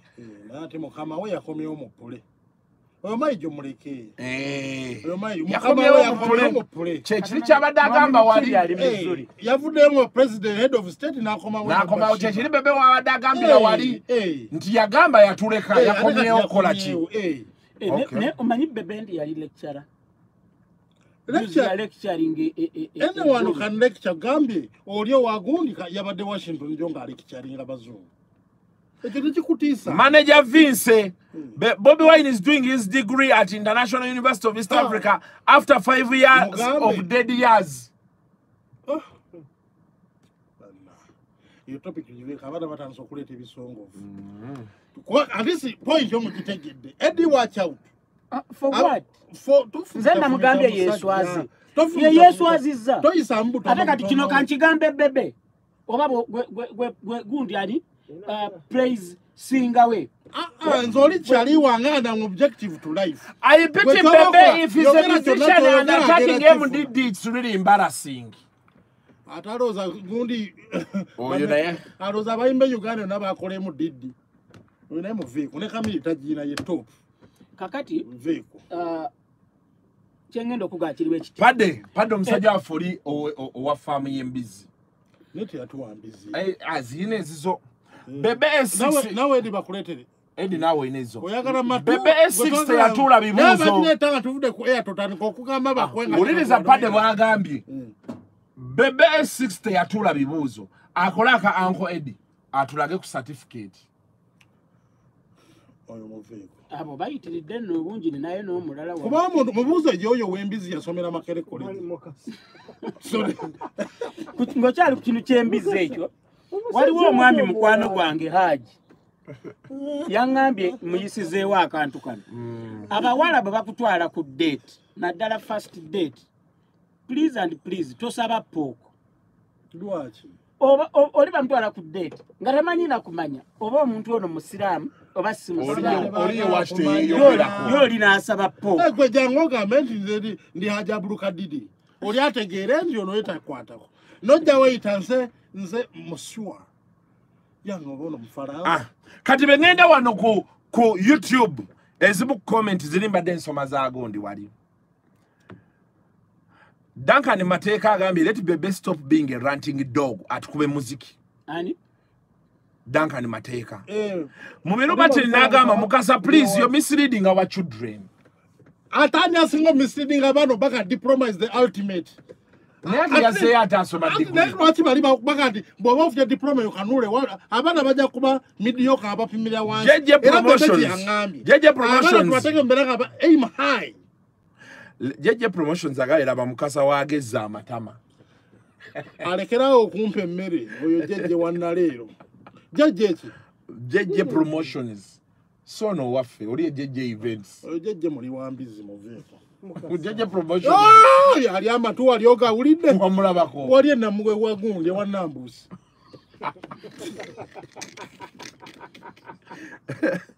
Martinez Junior agambye mukasa ne enange njawulo 0 Goloba Titans jekiriza anyize emotions at hand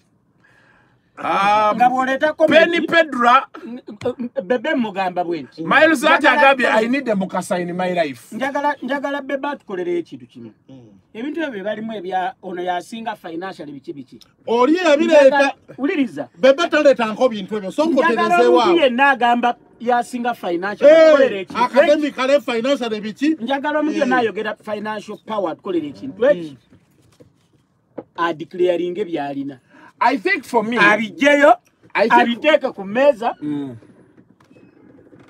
kati ye Bobi Wine twagala jeyo byalina tukaka tumanye ebiri manyage tumanye di yasinga ki financially kati ne Bebe to proving anti yasinga academically atujira USCE ajikube ku meza we ba twagala HRD results Okay, anyway, I think for me, what Bebe Cool, from what Jenkins explains, I think what Bebe Cool was trying to say, that the end justifies the means. Actually, Bebe Siagamba. I know the chendo was.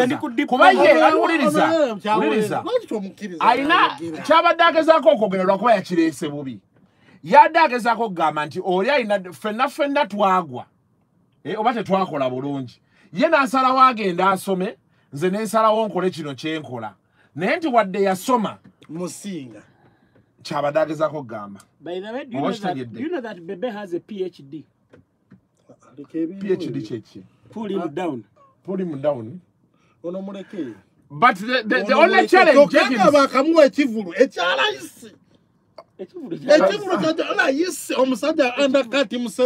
by half. I don't discuss what I tamper deal to Akoragana.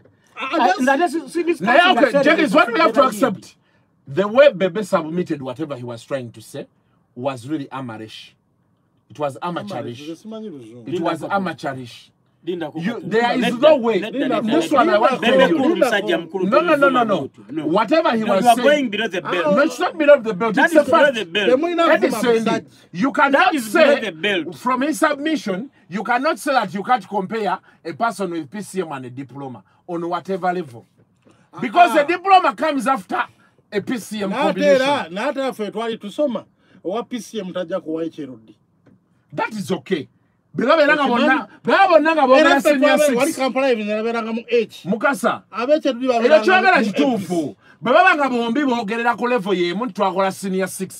When this person moves a step higher, what diploma tayoga than our senior 6?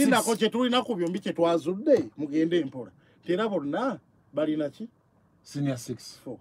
Senior 4. Hey. One could again enough for mature entry. What sort of argument are you raising? Because but he has a diploma. But a person who has a diploma. But entered on mature entry using S for a diploma. In the order of Ubitawanga Biambuka, or what diploma by Naya Mundidio, a single senior 6.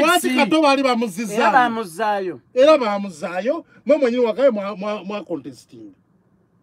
Mammy Mukas.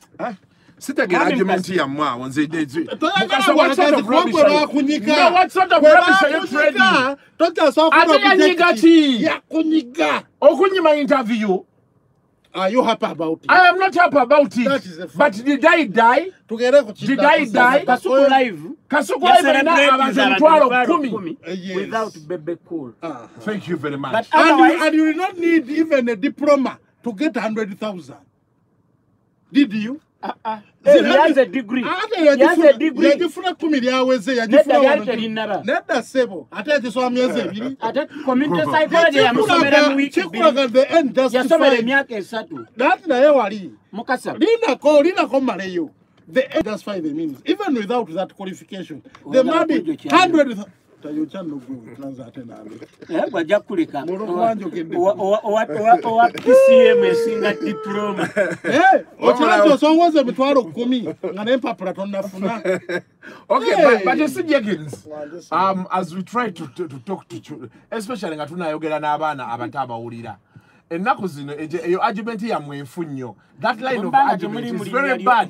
How do you say you can get 100 people 100,000 without a diploma? Are you trying to tell our children to basoma? No, bagenda 100,000 subscribers. Aim high. Don't aim at the diploma. Master's PhD. Mamugata ono kwaiminga haya ina masters. Abana baba no manje basomera. Bebo manya abana je basomera abana be. No. Argument ya mukasenne myo tegeera. Kosa agitega wagwe bakunyiga. Objectivity gone. Okay, Mukasa, thank you for your nze nkolera abantu munange ne waayo tusimyenyo enfuwa saka naye comment sijazisoma kuba tozisoma abo banupu baleke fe twogera mazima meeri era sebo wano waliwo abagambye Kaweesa Paul agambye does Kenzo with the most views in Uganda own any certificate? Mugambe wasula ya musuza. Juliet Nanyonjo Enanga in the house. Penny Nakana, I think everyone is fine in their own lane. Exactly. But yeah, that's your stand is a danger. Jenkins, I was trying to tell you that I was trying to understand. That is what Bebe was trying to say. That he's okay, I'm okay. Or I'm even better than him. So he should not pay the diplomacy. Mugezi chichechi musomesa degree since 2013. Omukuru Bobi aliyeka senteke avemo byanasoma kozi class ye 0. Ronnie Spencer agambye Jenkins nga wadanyo. I have a judge of mine who is his ogi. Katero gamba simutamivu ababanyi bangu. Atoyo somulabanga taina wadde Piero E. This is why they are called the big three. Now you are talking about them. Ram Kuku Agambia. Good morning, Uncle Eddie. Thank you for being objective. What Bebe Cool is doing are kicks of a dying horse, simply looking for talkability. Jari Yalubowa, Agama Mukasa, your point of argument is too bad today. Gochokeza Hoganti, Abana Bobi Wine Bote Basoma. Mwami Katongole, but the analysis can't be in the same sentence. Tell Kasuku.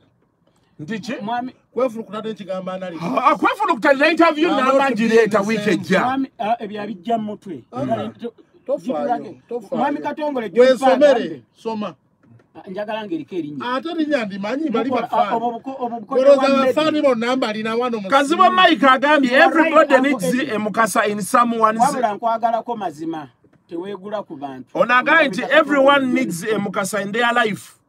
Someone who chooses to be a fool to defend you ngataina cha afiro okujjako okwesiriwaza ye Kaziba Mike. Agalye. Abudu Wasika agambye nti is Jenkins. Abudu Wasika yafiridwa kojja we nagano dikirenga nti olikojja. Nasuru yali kojja woyo musajja. Jenkins ogambye akole ki? Nedda tokiddamu. Nkiddamu ze nedda tokiddamu Mukasa. Awala wadai babudi. Abudu Nasuru yatufuddeko era zikiddwa. Anko wayo Wasike. Anko Wasike be bombo wali tata wa Musta Abdala. Choko muje. Mustori. Bawa aliso wa Fenon. Oli musta ne twista Bikaaye. Choka mubuza koja wa fudde. Ebya sapatu byali. He's famous for sandals. Nero akwa musa was the so abyogera ko.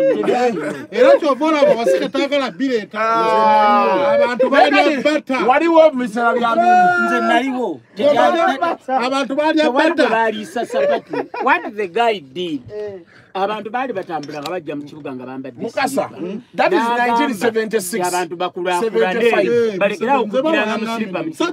When abajidde mu slipa. Mama yagamba. Musajja tulisa sapatu. Nedda. Naye atakati kwali ali kabo wano mtawuni wakati abantu baja sapatu. Time mama we yali mundeba. Wono musite. Chineze mu argument eno na chesi zotegera. Kasito kubyera inti naliwo. Nyategera ndaba. Naye etibala ya sapatu. Rawe chako yakola ati. Wano wafujawo tandise kalanga. Kati zanatagende wasike. Yawe yadazi bikirako. Naye kabize wali Mukasa. Mukasa, we are off air. I just want to ask you something.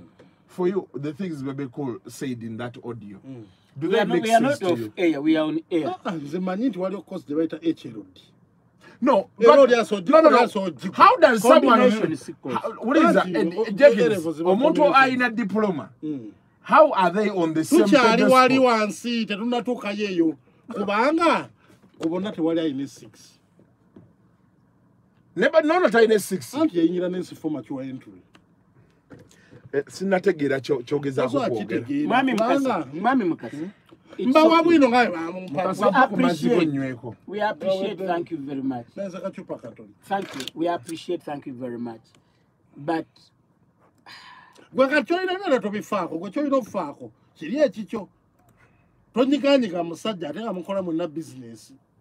Enze muwemiri. Buli lukira lumwemiri alino gana omusomola. Si kirungi musomola. Era badangambi mwekwa nemwe atofa kanjigeko ne. Waliwo abadde bambuuza nti eno edition ki ye talk and talk show Bebe Bobi senior 4 edition. By the right tankubira ku simu. Mukasa ye chaliwe. Fena chaliwa fera kwa mwagala mwisa muzima jegere buli mufuni ya chance. Anze bafudde nasembo mulabo bandowooza omwaka guno nga gutandika obanga guggwako na musangeri betwakola story le ya complainingira Mukasa kati oyo namusanze nabadde mmonyomeza ebintu byange oli namuga nti sibye yanyomiza eyayogedde mbadde mmanye be yayogedde awe twakoma namusanga kuyaya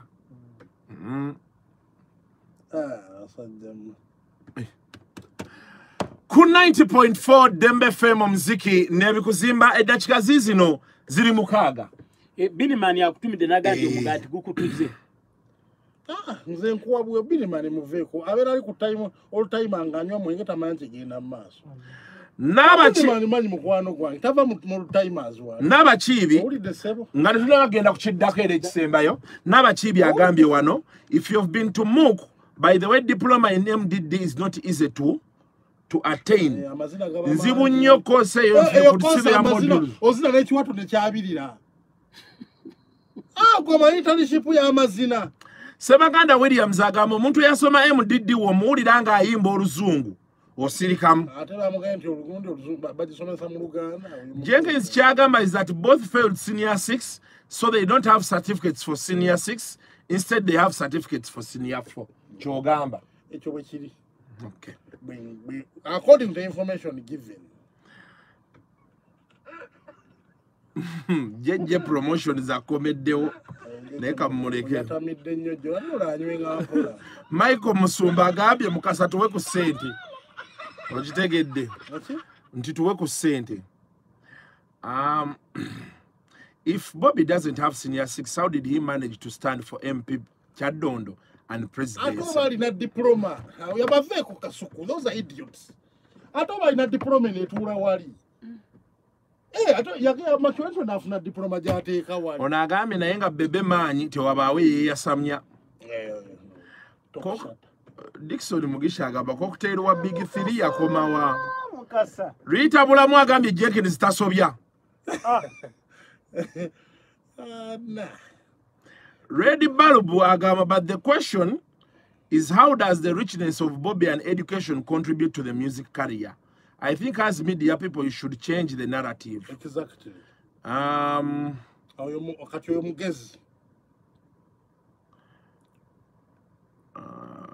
Nemukulana Abdallah Faizo Bebe compared PCM versus diploma ate Mukasa avulungutana S4 results. Okay. Nga bononye ekiddako abatuwuliriza njagala okubategeeza nti essaawa zibeera 3 emitwalo gibeera 3 ekifo bakiyita Governor Uganda. Governor is not a club but an experience. Sokoli ne kati. Waliwo agaye mukati ba Big 3 bonna kamiri yasinga ebitabo. Handi yesini ya 6 yewe. Njagala okubategeeza nti on Friday ejja last Friday Afrigo Band egenda kubeera mu Governor. Big up on yourself, F&B manager, Governor Kristen. Yeah, you do a tremendous job. Thank you.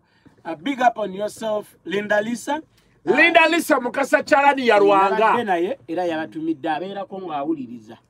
Byonna Mukasa byoyogera abiwulira.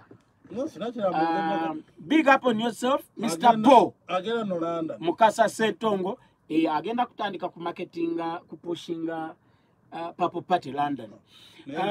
Abatuwuliriza njagala bategeeza nti ekisibo kyawedde kati tugende tunyumirwe Governor nga bulijjo. Medicaid ogenda kuba ssaawa mmeka olwaleero gy'oli gw'otandika ku 3 njagala ompereza ka clip ng'okuba full time love lwe luggulawo naye nga definitely I cannot talk about Governor without talking about the Commonwealth, East and Central Africa, some parts of the Persian Gulf, and Sri Lanka. The number 1 club MC Mozeso, MC asinga okwambala, asinga okwogera obulungi, asinga okubeera ndi mukakamu. Ekyo kyo mwami Lubega Ssebo webale nnyo webalire ddala abakozi bo bakakamu. Njagala okwebaza ba protocol officers mwenna abakola ku Governor. Thank you. Ne Bikaaye naddala ennaku ezo naliko ku Governor naawe enkuba n'etonnya. Bajjayo umbrella ngegenda mba Mukasa 6. You can imagine. Mukasa bakwatira omuntu Mukasa Ssebo. Okiwulidde? Lwaki tejja mukamawo Shaka? Dadde ovuma ffe abanene vumira ddala. Ate kati oko kikyo comparison kyeyo gy'okola. Nti umbrella nga ngazi nnyo. Nga namwe ne mumimiriramu 6. Kati onamala banafuna abashaka 6. Maranyo oli kufa okuba. Eyo ba protocol officers wa Governor oli Muganda mwebale nnyo mwebalire ddala okusingira ddala n'omumbejja awa ku mulyango ng'oyingira mumbejja. Thank you for being such a nice lady and you do a very good job. Let's meet in Governor tonight. Biniman ne Rediba, please mkwate position bulungi olwaleero. Rediba yete abomba na mukwano gwe yani. Now, of course, the discussion is going to continue. You can. The facts. Yeah. The facts and facts. Maijo mayambala nkutumidde kampani ka message. Nagamba wa. Bebe mwecho wa amaanyi Ssebo muveeko. Mchi. Message ina. Waliwo akoze comment. Waliwo akoze comment. Okwefuula enanga, it's a sacrifice for the show.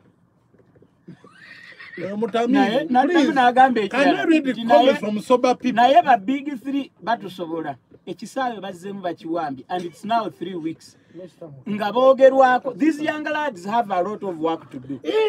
Guys enter and get out of the industry anytime they want. Enyimba tokability yaba young lads bifudde in this space nga abasajja bakomyewo. Maybe this argument Mukasa is putting forward kati ebigambo byange can help us to help those people abebuuze nnyo. Omwana alabe kye yakoze Kabaale byo nga biri awo. Kusaasira ne Bebe Banton kye bakoze Kabaale. Nze nalabye ate Kamili afunya okay Kamili musajja sagala otekawo emmere egeno twakukanya ne Kamili kati lwaki omusiro otinze ewaabwe nze gwe nalabye amawulire gagamba Kathari kusasala Bebe Cool bayugumiza Kabale kati gonyigamu akafu tolaba amawulire nze Bebe namulabye ng'asiibula abantu bana kati eyo yabateza akakodyo teka kikunyonyola ekyo yategedde nti tokabiteme mwagala kukuba n'asooka badde mu kyalo n'akuba mu nsozi n'akubako n'abatera ne mutambuza ekisaawe wakirebe bwe kyajjudde ekyo kyebaga nti omukalukalu tajja n'ekisaawe wakirebe bwe kyajjudde bwe bumwokya ng'aga nti buntuuse ekisaawe kyo wakirabye yesu nno oba nkulagiye yakijjuza naye yakubye ekisaawe yakikubye Eddi kiriza yakikubye abakiga tebalabanga shongeri baada amayira Kedube atuuse baada bategereza la Kedube ya mbwenu bagambye mbwenu Kedube yogerako ne Mukasa nedda nkubulira fuck yogerako ne Mukasa gwe bw'otulabye kama tuyita mbizi walabe muwalawo nga haginga emuke muwala wani Mame Kathy namulabye kusasira muwalawo ani kati era alaba nkono yali manager mu Eagles yali manager abamuwalawe mukwano ne aba ababiri kye bakoze Kabale nze nalabye Kamili n'oluguudo luli bagenda dukyusa erinnya bagenda tula Bebe Cool Avenue erirudda olugendo okuyita wamusinzeeya wali otulofu ewa Kabale olukirira bweluyita ku otulofu wafunyeyo banzi abatuwuliriza ndi mukuba Mukasa mugongo kati twogera ku sho omulaba ono omugaati aguwande aba baana bakubye sho ate ka kyengendo okukola owulira gudda audio ngenda video ngenda gikwata njikuweereza ogirabe ngitegene ku Instagram olebe kwebuzabuza mbu tobirabe ebikola anyway the discussion continues good yagambye wasike question to Jenkins Mukasa eyasoma PCM asinga alina diploma era naga Jenkins Mukasa tajibwako hadithi nemubuuze nga mugambe nga kitale ekyakojjawe thanks for the show asebo Uncle Eddie nze njagalako kwabo bankuba kyeyo asobola okulonda embizi zange empigi gwe Mr. Jenkins is right. Someone who uses an S4 certificate as an entry document at the university and gets a diploma is equivalent to a person who sat S6. Unless he used the S6 certificate. None of your subject is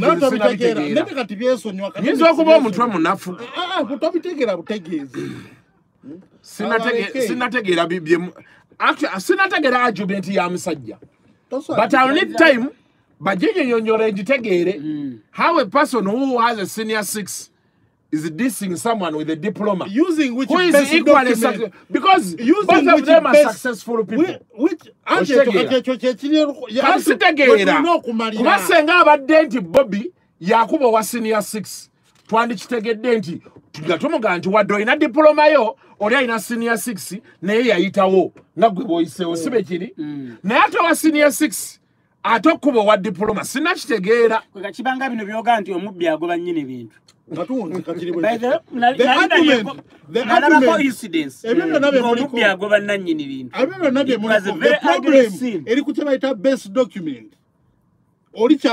is the best document submitted? Kale omanyi Mukasa kyendabye okuvuna olwaleero you need a PR job. You can spin so nice. Era gwe simanyi lwaki gundi nakukwatako nanga yogera kumvuma polisi yani era nanga tugenda musanga kunyaya mugambe nti gobera omuyisaamu eggaali nedda mugambe neyisango musiru ngaje kyogezako gamba kyogezako nyamunyonyola Morris Kajika agambye Mukasa is a god in media.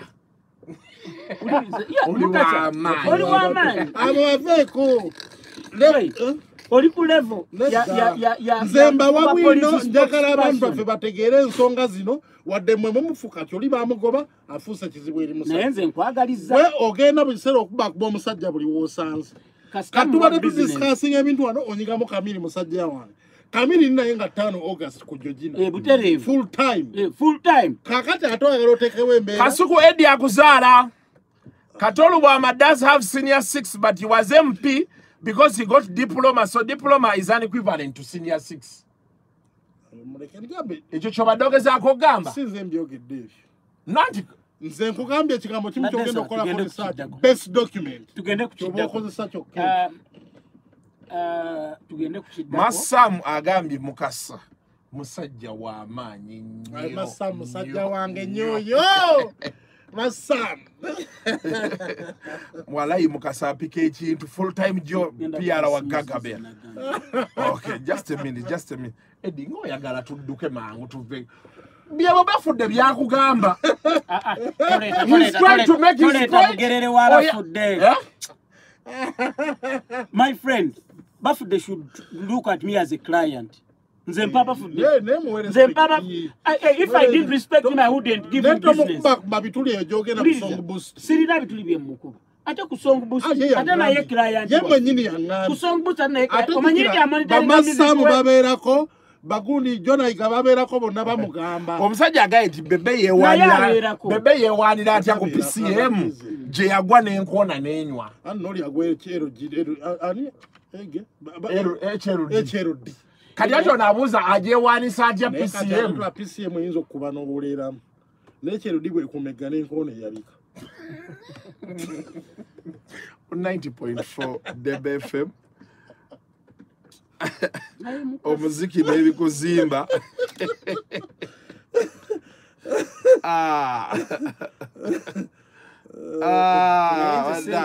nze sente tentuusa munne ku Square bwejja wano vinga togaye nti olimba baluku naye wabula akasente ka Square abandi kalyako nange n'empoomerwako era medi kona wano okay kona wuko wakaliddeko gwe n'okawulira obuwona Obi teyakuwadde yaniga ye Patrick alinayo Obi ku school oyo manager wa Vinka kati manager wa Vinka ye jail okay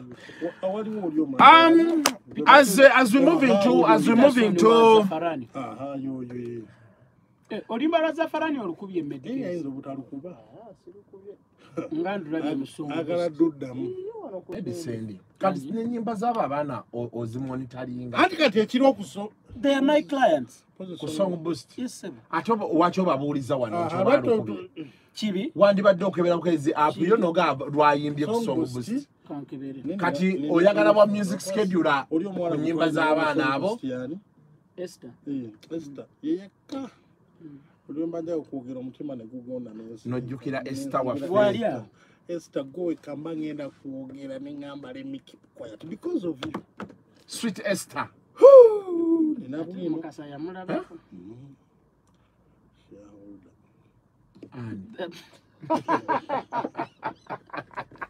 kubyova okwogera ebya Bebe bino bote tukyamukirembadde facts era Maija ngambye gwe waffe naye kati ate waliwo agenda okujja kagwa tagenda kujja Bule ajja ayo Bule tujja mumega alyoka agabe bwina mukole bwaki Bule ataba na information omanyi gundi bwe yamwita guno omusajja afo wa barometer yani Romushana erinnya yali nnyonnyola Bule yangambye wano nanga nti Kasuku ompayo interview ku Kasuku live argument ya Bebe Kulu njinyonyole abantu bategeere nti yade talina kyagamba saka yegatte ku gundi ku Mayiga Mayiga yemuleke kuyekolera kuba yefairo full even nakabazinga ko nakawuzi just appearance nebo mulengera nga mu supermarket waliyo muyimbi afuna airplane otya n'okutya niba nange boss wabashahuda musajja wange yekolera ngubuzizaako nnyo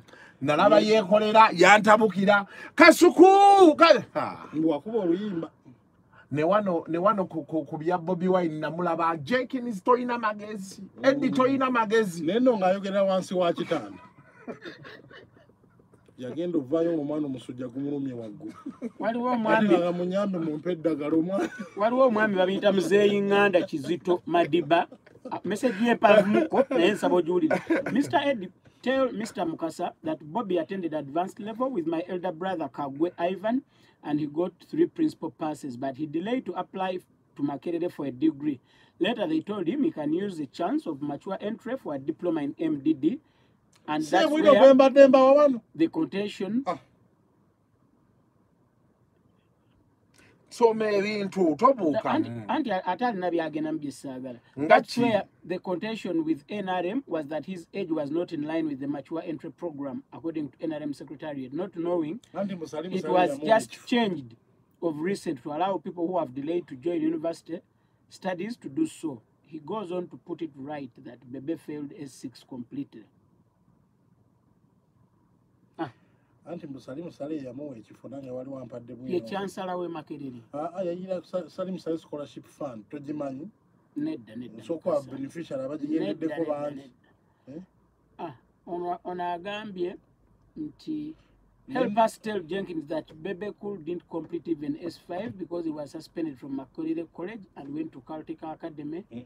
Kansanga, that was in second term. He abandoned the school and went to Nairobi. Secondly, Bebe Cool was coming from a well-off family, while Bobi Wine was selling grasshoppers to fend for his school fees and survive.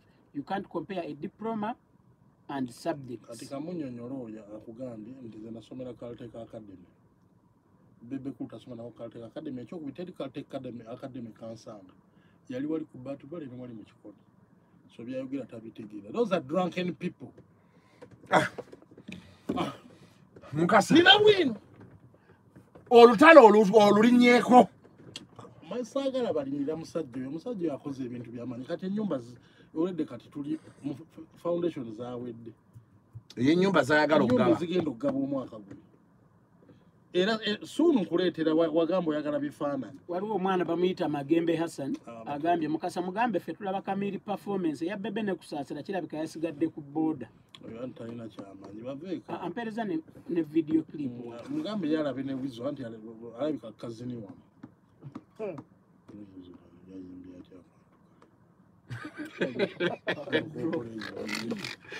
Ku 90.4 Debe FM muziki nebikuziba. Paraso mayi pikini mama yakomyo ne badogo. Essanyu erimuliko. Kati abaana b'okusalaama ennaku ebatta. Ate batya. Ate balina bamuyita kati.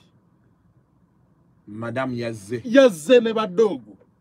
Naye mama mayanja bannange. Omulayi ku kisaawe.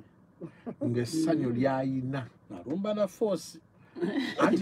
Anti waliwo yagamba ebiri ebyayogerwa eri. Ye n'agamba nti ffe abazzukulu abatwagala. Era bajja tunoonyera tubamanyi. Kati essanyu lyade lirina obbeera. Namulabe ku kisaawe. Yagamba nti abazzukulu bamukubira n'agamba jjajja we want to come back there. Mupalasa adde amaze emyaka 6 tabalabako abaana. Lwaki? Bwe nawe ku mawulire. Lwaki? Ndoza okuva.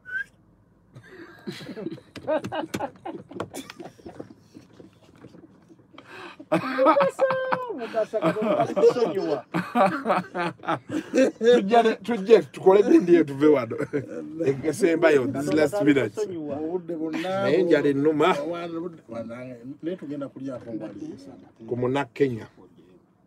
Kujja konkuwe.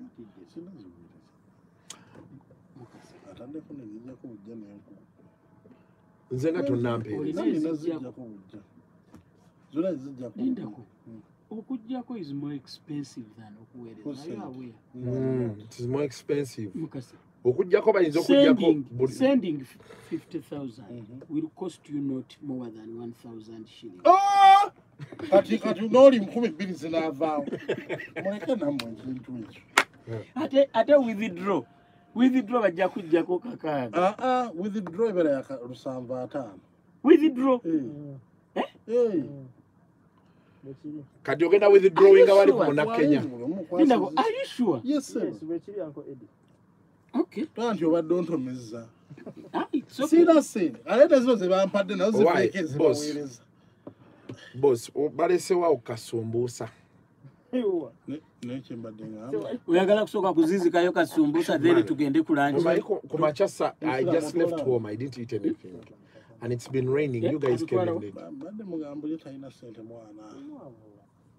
Tabeerangako na ssente musiraamu. Buli kiseera abeera talina ssente oba lwaki? Kulete MSDJ kuba at least abeera mu nkono ez'abaamuko naye. MSDJ nga mugende wali ku Muna Kenya.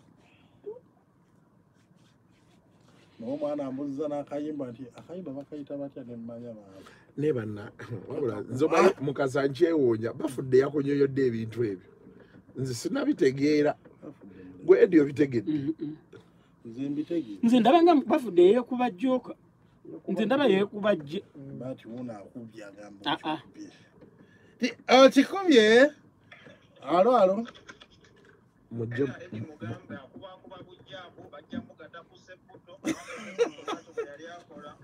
Bagano. Ne Eddie bamumbe interview.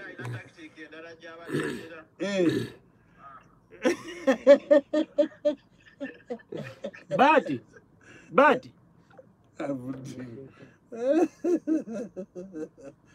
Kachono gwe ba briefings obulungi.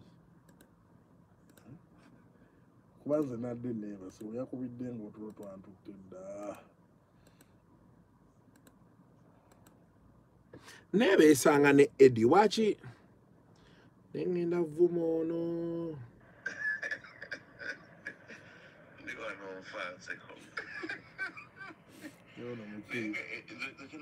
Kinategedde mu kintu kya Bebe lwakuwaki abantu lwaki tebakitegedde ye kyabadde agezaako kubaga amaze mu kutegeera okwange nti ate yabadde akubiramu nakito ekyomusajja ogamba nti yazzeeyo ku ssomero byonna yabadde abikubalumula kuba nti omanyi Bebe enkuba gy'akubamu akubisa magezi yabadde agala kubalaga nti omusajja class 0 Kuchenda kawumuzenya Dembe FM muziki nebikuzimba talk and talk show. Now we had a story. Abitex through his lawyers, Lukwagan Company Advocates. Lukwago chono wafe. Yes, Elias. Yawandise intention to sue. Ayagala million ngalo samvu. Mbuserena bata ya breaching and kolagana yawe. GSM. Ebbaluwa mukasa gw'ovvuunula nze kansome mu luzungu ovvuunule Lukwagan Company Advocates Messrs Batamuliza Serena alias Serena Bata enamba y'essimu neeteekebwako ebulye Batamuliza mwana muvandimu Wachiso demand notice. We act on behalf of Musinguzi Abe trading as tuzanya ku kitundu kya Musinguzi Abe antugenze mu Luganda tetuzanya we act in this case is not act okuzanya mukasa hereinafter referred to as our client on his express instructions we address you as hereunder. It is well within your knowledge that our client is a promoter in the business of entertainment, management and promotion of artists, music, and all forms of artistic works. As you are absolutely aware, you entered into an artist management and promotion agreement with our client, where you granted our client, as per the term of the agreement, exclusive right and license throughout the world to freely and without restriction use, exercise, and own your intellectual property rights in respect of the songs that you recorded ever since the execution of the aforementioned agreement. Immediately after the execution of the above-mentioned agreement, our client facilitated you to record songs to wit, Bikaaye featuring Chris Evans, Single, and Itsoke Rukundo featuring Ray G, Ewange featuring Joe Stede, Elisenge featuring Peace Lalisa, Guantama featuring Nina Rose, Ofunyo Musoga featuring Yaredi, Landlord and Omulala, and it is from that point where our client obtained registration of all the aforementioned songs with Uganda Registration Services Bureau in accordance with section of Yamateeka Nyo. It was also within your knowledge that you breached the agreement you entered into with our client, and in around November 2022, without our client's knowledge, you started performing our client's licensed songs in various parts of the country. Considering that fact from our client, which was in total violation of Section 44 of the Copyright and Neighboring Rights Act 2006. Take notice that ours has consistently demanded that you never perform any of the above-mentioned songs in any part of the world. Refund all the money you gained without our client's knowledge, all amounting to a tune of 100 million, plus costs, liabilities, losses, damages, and expenses arising out of your actual breach of non-performance of your duties under the agreement, amounting to 300 million shillings. Alternatively, if you intend to perform any of the above-mentioned songs, you are only allowed to do so after buying exclusive rights of our client's songs, to wit, with a compound figure of 350 million, payable within 7 days of receipt of this notice. And failure to do so, our stern instructions are to institute legal proceedings against you to your great peril, cost, and embarrassment. Stand duly warned and expect no further warning from us. Yours faithfully, Nakulukunyako signature for Messrs. Lukwagat Company Advocates. Nawako copy, Uganda Promoters Association, police post of the area, ne client. Bogandi pay all the costs that our client has no knowledge of. Wanagamba nti Bobabala tiono ebbanga lyako yimbye okuva mu November 2022 paka olwaleero afunye miliyoni 10 mu kuyimba. Awo ndaba w'ekituli abatuwuliriza tugenda kubaako essimu ze tukuba tugezeeko okuggusa ensonga eno bulungi. Nga twagala okwogerako ne Council Eric Kajubi, musajja munnamateeka yabisoma. I beg your pardon, kola kimuyita Eric Kajubi. Council Brian Kajubi is a lecturer. Council, nsaba obeereko katono ssebo. Yes. Sigalako katono connectinga wano omuntu.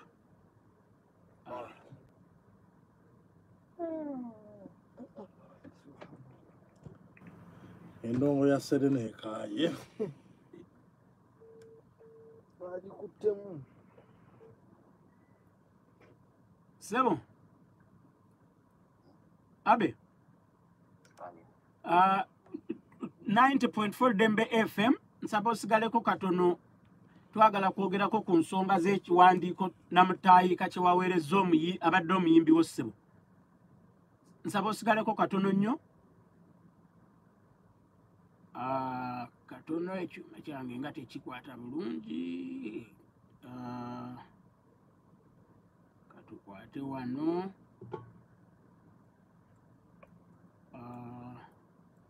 Njagala okuteekako katulabe wano abayimbi mwe.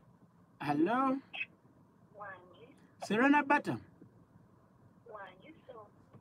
Oli ku 90.4 Dembe FM omuziki n'ebikuzimba. Abatuwuliriza tulina omukulu Council Brian Kajubi, tumulina ku ssimu. Tulina ne omwami Abe Musinguzi, MD CEO wa Abitex Promotions. Tulina n'omuyimbi Serena Bata. Bonna tubalina ku ssimu. Mwami Musinguzi nkulamusiza nnyo Ssebo. Kale Ssebo. Council Kajubi gy'oli Ssebo? Kale. Serena Bata.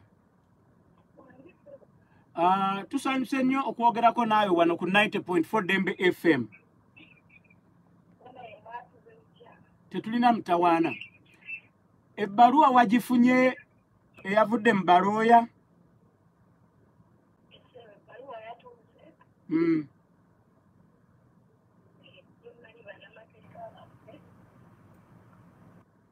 Naawe olina ababo? Bagizeemu? Okay. Mwami Abe Musinguzi. Obusungu wabugyewa okutuuka okusaba omuntu abadde omuyimbi wo essente nnyingi bwe zityo? Sebo. Sikumanyi mu bantu basobola kunkubira simu onjagaliza. Ng'otandikidde mu kintu kikyamu. Ebbanga lyonna n'oyo omusajja oyo munene yaani oyo yaani Jenkins. Jenkins Mukasa. Abitex temumanyangako kintu kituufu wadde ekirungi wadde okumwogerera ekintu ekiri positive. Naye ekirungi omuziki gw'abayimbi w'essebo tugukuba wano era naawe okimanyi. Olw'okuwa abawuliriza bemukyalina ku Ddembe FM ekitiibwa mbadde sijja kukwata simu yo. Sikumanyi mu bantu baali banjogeddeko obulungi. Sikumanyi mu bantu gwe sendi kaddiwa n'oyo omusajja oyo yali omuyimbi oyo ani Jenkins. Temumanyiyo Abitex Ntako abeerako omutuufu eva mba mubi. Ekyo si kituufu. Okuwa abawuliza ba Ddembe FM ekitiibwa ezo ensonga nazikwasiza abalooyazi bange. Otaddeko looya, otaddeko omuyimbi, otuta omulimu weebale nnyo okutwala obuvunaanyizibwa. Ebbanga lyotuta obuvunaanyizibwa ng'onoonya amasimu gange kimanyi ogayina n'otwala obuvunaanyizibwa n'ofuna looya, n'ofuna obuvunaanyizibwa n'ofuna Serena, n'ofuna obuvunaanyizibwa n'onkubira. Wali badde osooka nga tonnaba kukola kyokoze kati n'onoonya Serena Bata n'omugamba omanyi kekitegeeza manager okuteeka ssente okumala emyaka 2 n'ekitundu nga tajjaamu. Kiki kyokoze okugamba nti osazizaamu endagaano n'ogaana okugenda mu maaso n'okukola omusajja ajjemu ssente wakati mu lockdown. Okimanyi bulungi nyenze 79% sente zange zinateeka mu ekyo ekiwala kubuulira obusunguzi ekiwala n'ekisanga obulungi ekyo kisiru kyegatta ne sipapa bajje banzire sente zange ekyo kisiraani ekyo ekibbi ekyo nekitula mu kamera ne kyegonza sente zange togenda kuzitta nze naawe tulina okubeerako omwafa. Wanji?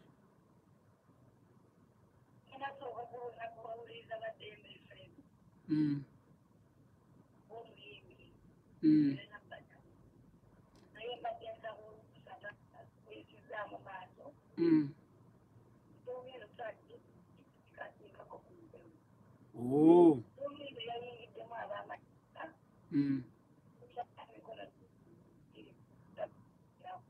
Okay.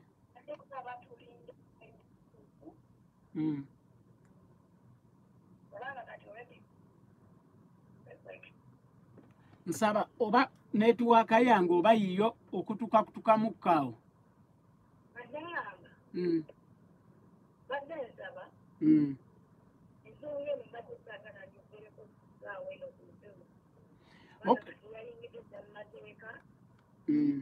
Oyagala bannamateeka be baba boogeraganya.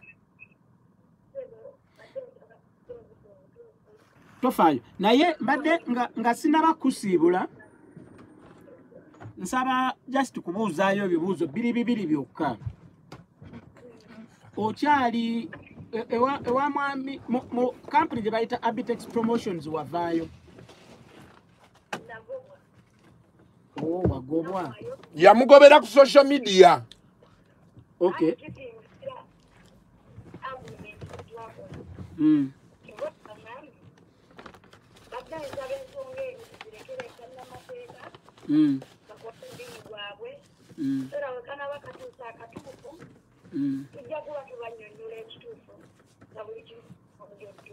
Okay, nsaba sigalako tofaayo sigenda kukaka kwogera nga toyagala kwogera. Abatuwuliriza tulina Council Brian Kajubi ku ssimu, munnamateeka mutendeke ate lecturer komatuse ku level esomesa amateeka. Ensonga lwaki ntadde abantu bano bonna ku ssimu tetwasobodde kuba nti tubayita babeerewo wano, naye njagadde abantu okufunamu ekyokuyiga.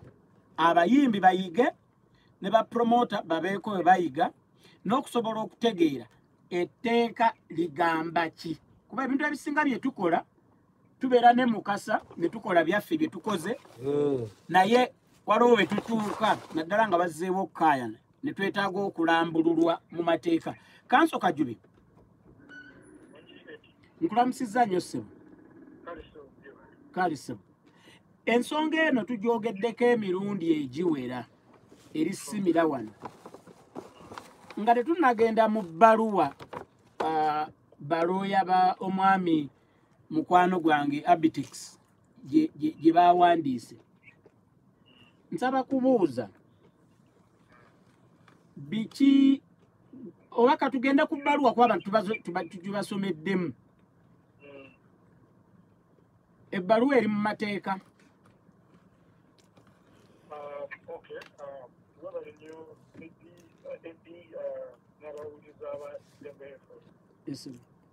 ngenda kudisikasinga kinene okwogerako ebbaluwa ngisoma era nempulira nga buzemu ogisoma naye sigenda genda mu merits za what happened oba what did happen.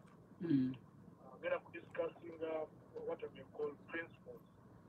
Ngenda kukola conclusive opinion okusinzira ku bbaluwa ebiri gyenziramu. Obuuziza bw'ebbaluwa mu mateeka ekisooka mu mateeka buli omu alina olukusa kutwala mu kooti as to whether ajja kuwangula oba ajja kuluzinga ekikyapenigere, but you can choose to sue anyone. If you believe actually ulina cause of actually or any right to claim against that person bayamenya endagaano ekisinga obukulu bujulizi bwotwala mu kooti. Kyokubiri emabegakaawo mwanjanja ebintu bino twabyogerako ngeri ya kusaakirira oba abalala babitwalanga bya kusaakirira. I think you even remember some friend of yours oba yajanye baserukeja yawulira message bagamba utamanyi byogerako, but these are things obeera comfortable zone. You may either ignore them and then you know abantu obeera nga nenkolagana ya time otuuka wabaawo dispute wamwena ogenda mu mateeka like the chief dispute resolution mechanism. According to that rate and the change of nabo twayogerako emabu nzira wetegeera biyinza okuba ebintu bibiri kulabite maybe later future bajja tutangaaza naye aba yakola investment yingi na breaching endagaano eyinza okuba different claim. Naye kati ku kya corporate waliwo engeri gyenkisomeyo emphasizing nti omuyimbi Serena Bata bamucontract ng'ogugobwa ogenda mu studio omuntu yayinvestinga mu Serena Bata ateeka sente producer ya coming up the sound ateeka sente omuntu yawandiika lipo n'ateeka sente mu kutwalibwa master record product mu mateeka yeyagula corporate. Kola reference kikoyogerako emabega composer yawandiika obuyimba oba teguza copyright ya composer oba yagenda ne copyright naye kati architect investment kubanga yawandiika eyo company yebeera ne ownership copyright oba kitegedde tekiyita commissioning nti nyinza okuba ndi muwandiisi Bebe nencommissioninga okukola okuwandiika lyrics ku luyimba olugenda practice about Bebe art and something. Copyright era yaki ya Bebe naye ebeera ne rights to be recognized as the author kituyita moral rights. Now stage eyokubiri bainvestinga mu ki studio. So in a summary that company zero kuinvestinzeemu subject to agreement gye bayina just nalaba era ne copyright obuzibu bw'obukira mu mateeka ate era okuyimba oluyimba si abamanyinirwo yadde tewali investor yamutaddemu. Jakuwa ekizambo Silver Kyagulanyi atuula wansi n'awandiika oluyimba n'ayita Juliana Kanyomozi. Silver aluwandiika nawe producingira n'ayita Juliana Kanyomozi to put the voice behind the mic. By that was trying to communicate message to the world naye tayagala gyeyigirira. So Juliana Kanyomozi tabaze oluyimba olwo n'erubalwa Silver. Kati nsaba kusazaamu katono nyaawo nkubuuze kanso. omuyimbi nga eri bamusasulidde byonna abeera with any right to that song. So omuyimbi bw'abanga talina copyright waliwo kye tuyita neighboring right. Walabye enteeka baliyita copyright act. Neighboring. Copyright kiringanga woonolaba n'abataito. Nobeerako naye abasenze ne bawotfans enteeka ezo obwannannyini bw'olina oluyimba naye oluyimba olwo luyinza obutatuuka mu bantu b'oyagala audience gy'oyagala kati mulimu abakuyambako mutuukeyo oli producer the artist kati abo abalala batalina copyright balina kituyita performance right. Performance right enteeka litamba zingo ziri auxiliary to copyright ofuna nti mwe muli ba director wa oluyimba ba video muli ba nti wemuba mu studio mubeeramu abeera agenda okubira ddala ebyuma mubeeramu ne bano bapaaka mubeera ne ba artist kati abo go straight to the point. Omuntu wabanga yala yalina copyright katubeere ku kino nti Abitex Promotions yerina copyright. Actually, by their agreement, just in allowance, but if that is the case, the way it's stated it, whoever investing in production of that work, the agreement we are taking is then your company in a copyright, whoever directors of your company, they may not copyright for me in this zone. Na ye omuyimbi eddoboozi eriri emabega w'oluyimba nalyo lirina kyetuyita neighboring rights oba zituyita performing rights. So omuyimbi ayina performing rights. Performing rights kitegeeza asobola okgenda eno yena performing oluyimba olwo naye wewabawo kampuni eyagala okugula oluyimba oluzanyi mu kalango MTN aprojize Coca-Cola oyo muyimbi alina kukola reference to Abitex company kuba talina copyright wabula alina performance rights. In other words, a performance right is your right to direct how bw'obeera ng'oli mu waka naye okkirizibwa olina olukusa okuluyimba.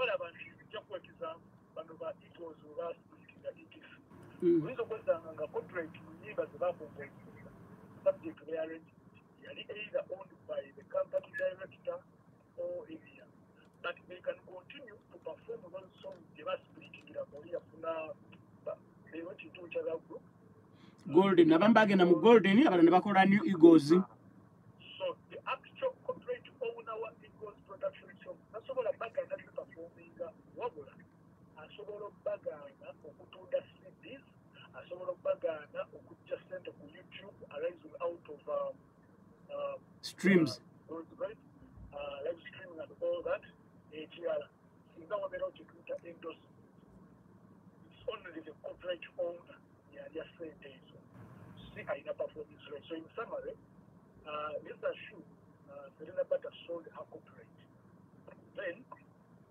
she only has performance rights. So technically kukkiriza osobola okgenda no performing elsewhere, but you cannot contract okufuna deals nti MTN ekuwadde 500M eyagala kukozesa luyimba olwo nga kalango kamu to promote their product.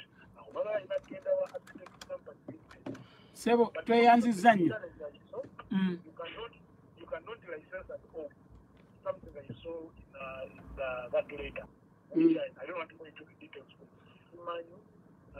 history and the details of the agreement. But on principle, that any performer, no matter in a copyright, which is the most careful of most artists, will be owned by Eddie. Naye Jenkins go waluyimba, you have the right okuluyimba. Kanso njagala kwebaza nnyo abatuwuliriza. Unfortunately mwami Abe Musinguzi bwe yakoze submission yeri n'avaako kubanga munyiivu nnyo yateeka ssente ze nnyingi muyimbi Serena Bata. Serena Bata asabye kitegeerekeka nti ensonga yazikwasiza bannamateeka be. Serena Bata ng'oggyeko eky'amawuli eky'abannamateeka olina kyonna ky'oyagala okwogera nga sinnakusiibula? Okay. Kale. Nenga webale nnyo kukkiriza kwogerako naffe ku 90.4 Dembe FM. Kanso Kajubi. Sebo webale nnyo webalire ddala buli tuba tukwetaaga okubeera nga otuwa obudde bwo n'otuyamba mu kulambulula ensonga ez'enjawulo okusingira ddala mu kisaawe ekya entertainment. Sebo webale nnyo webalire ddala. Kale sebo.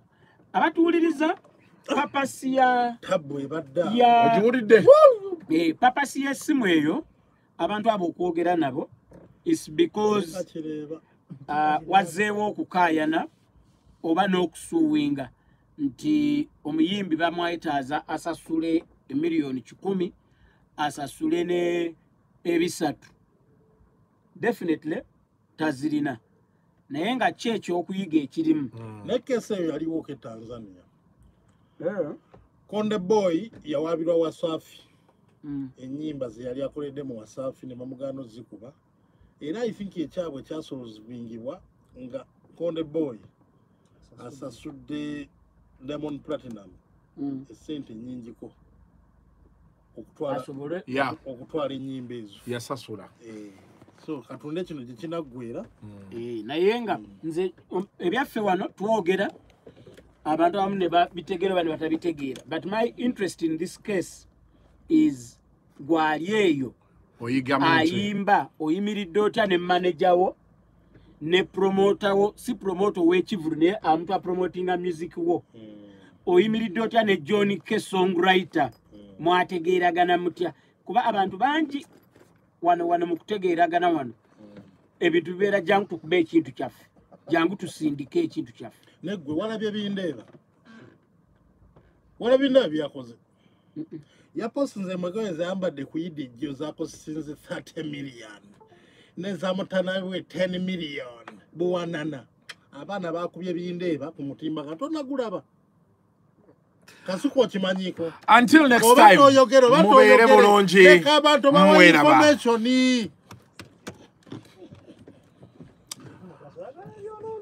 peace yo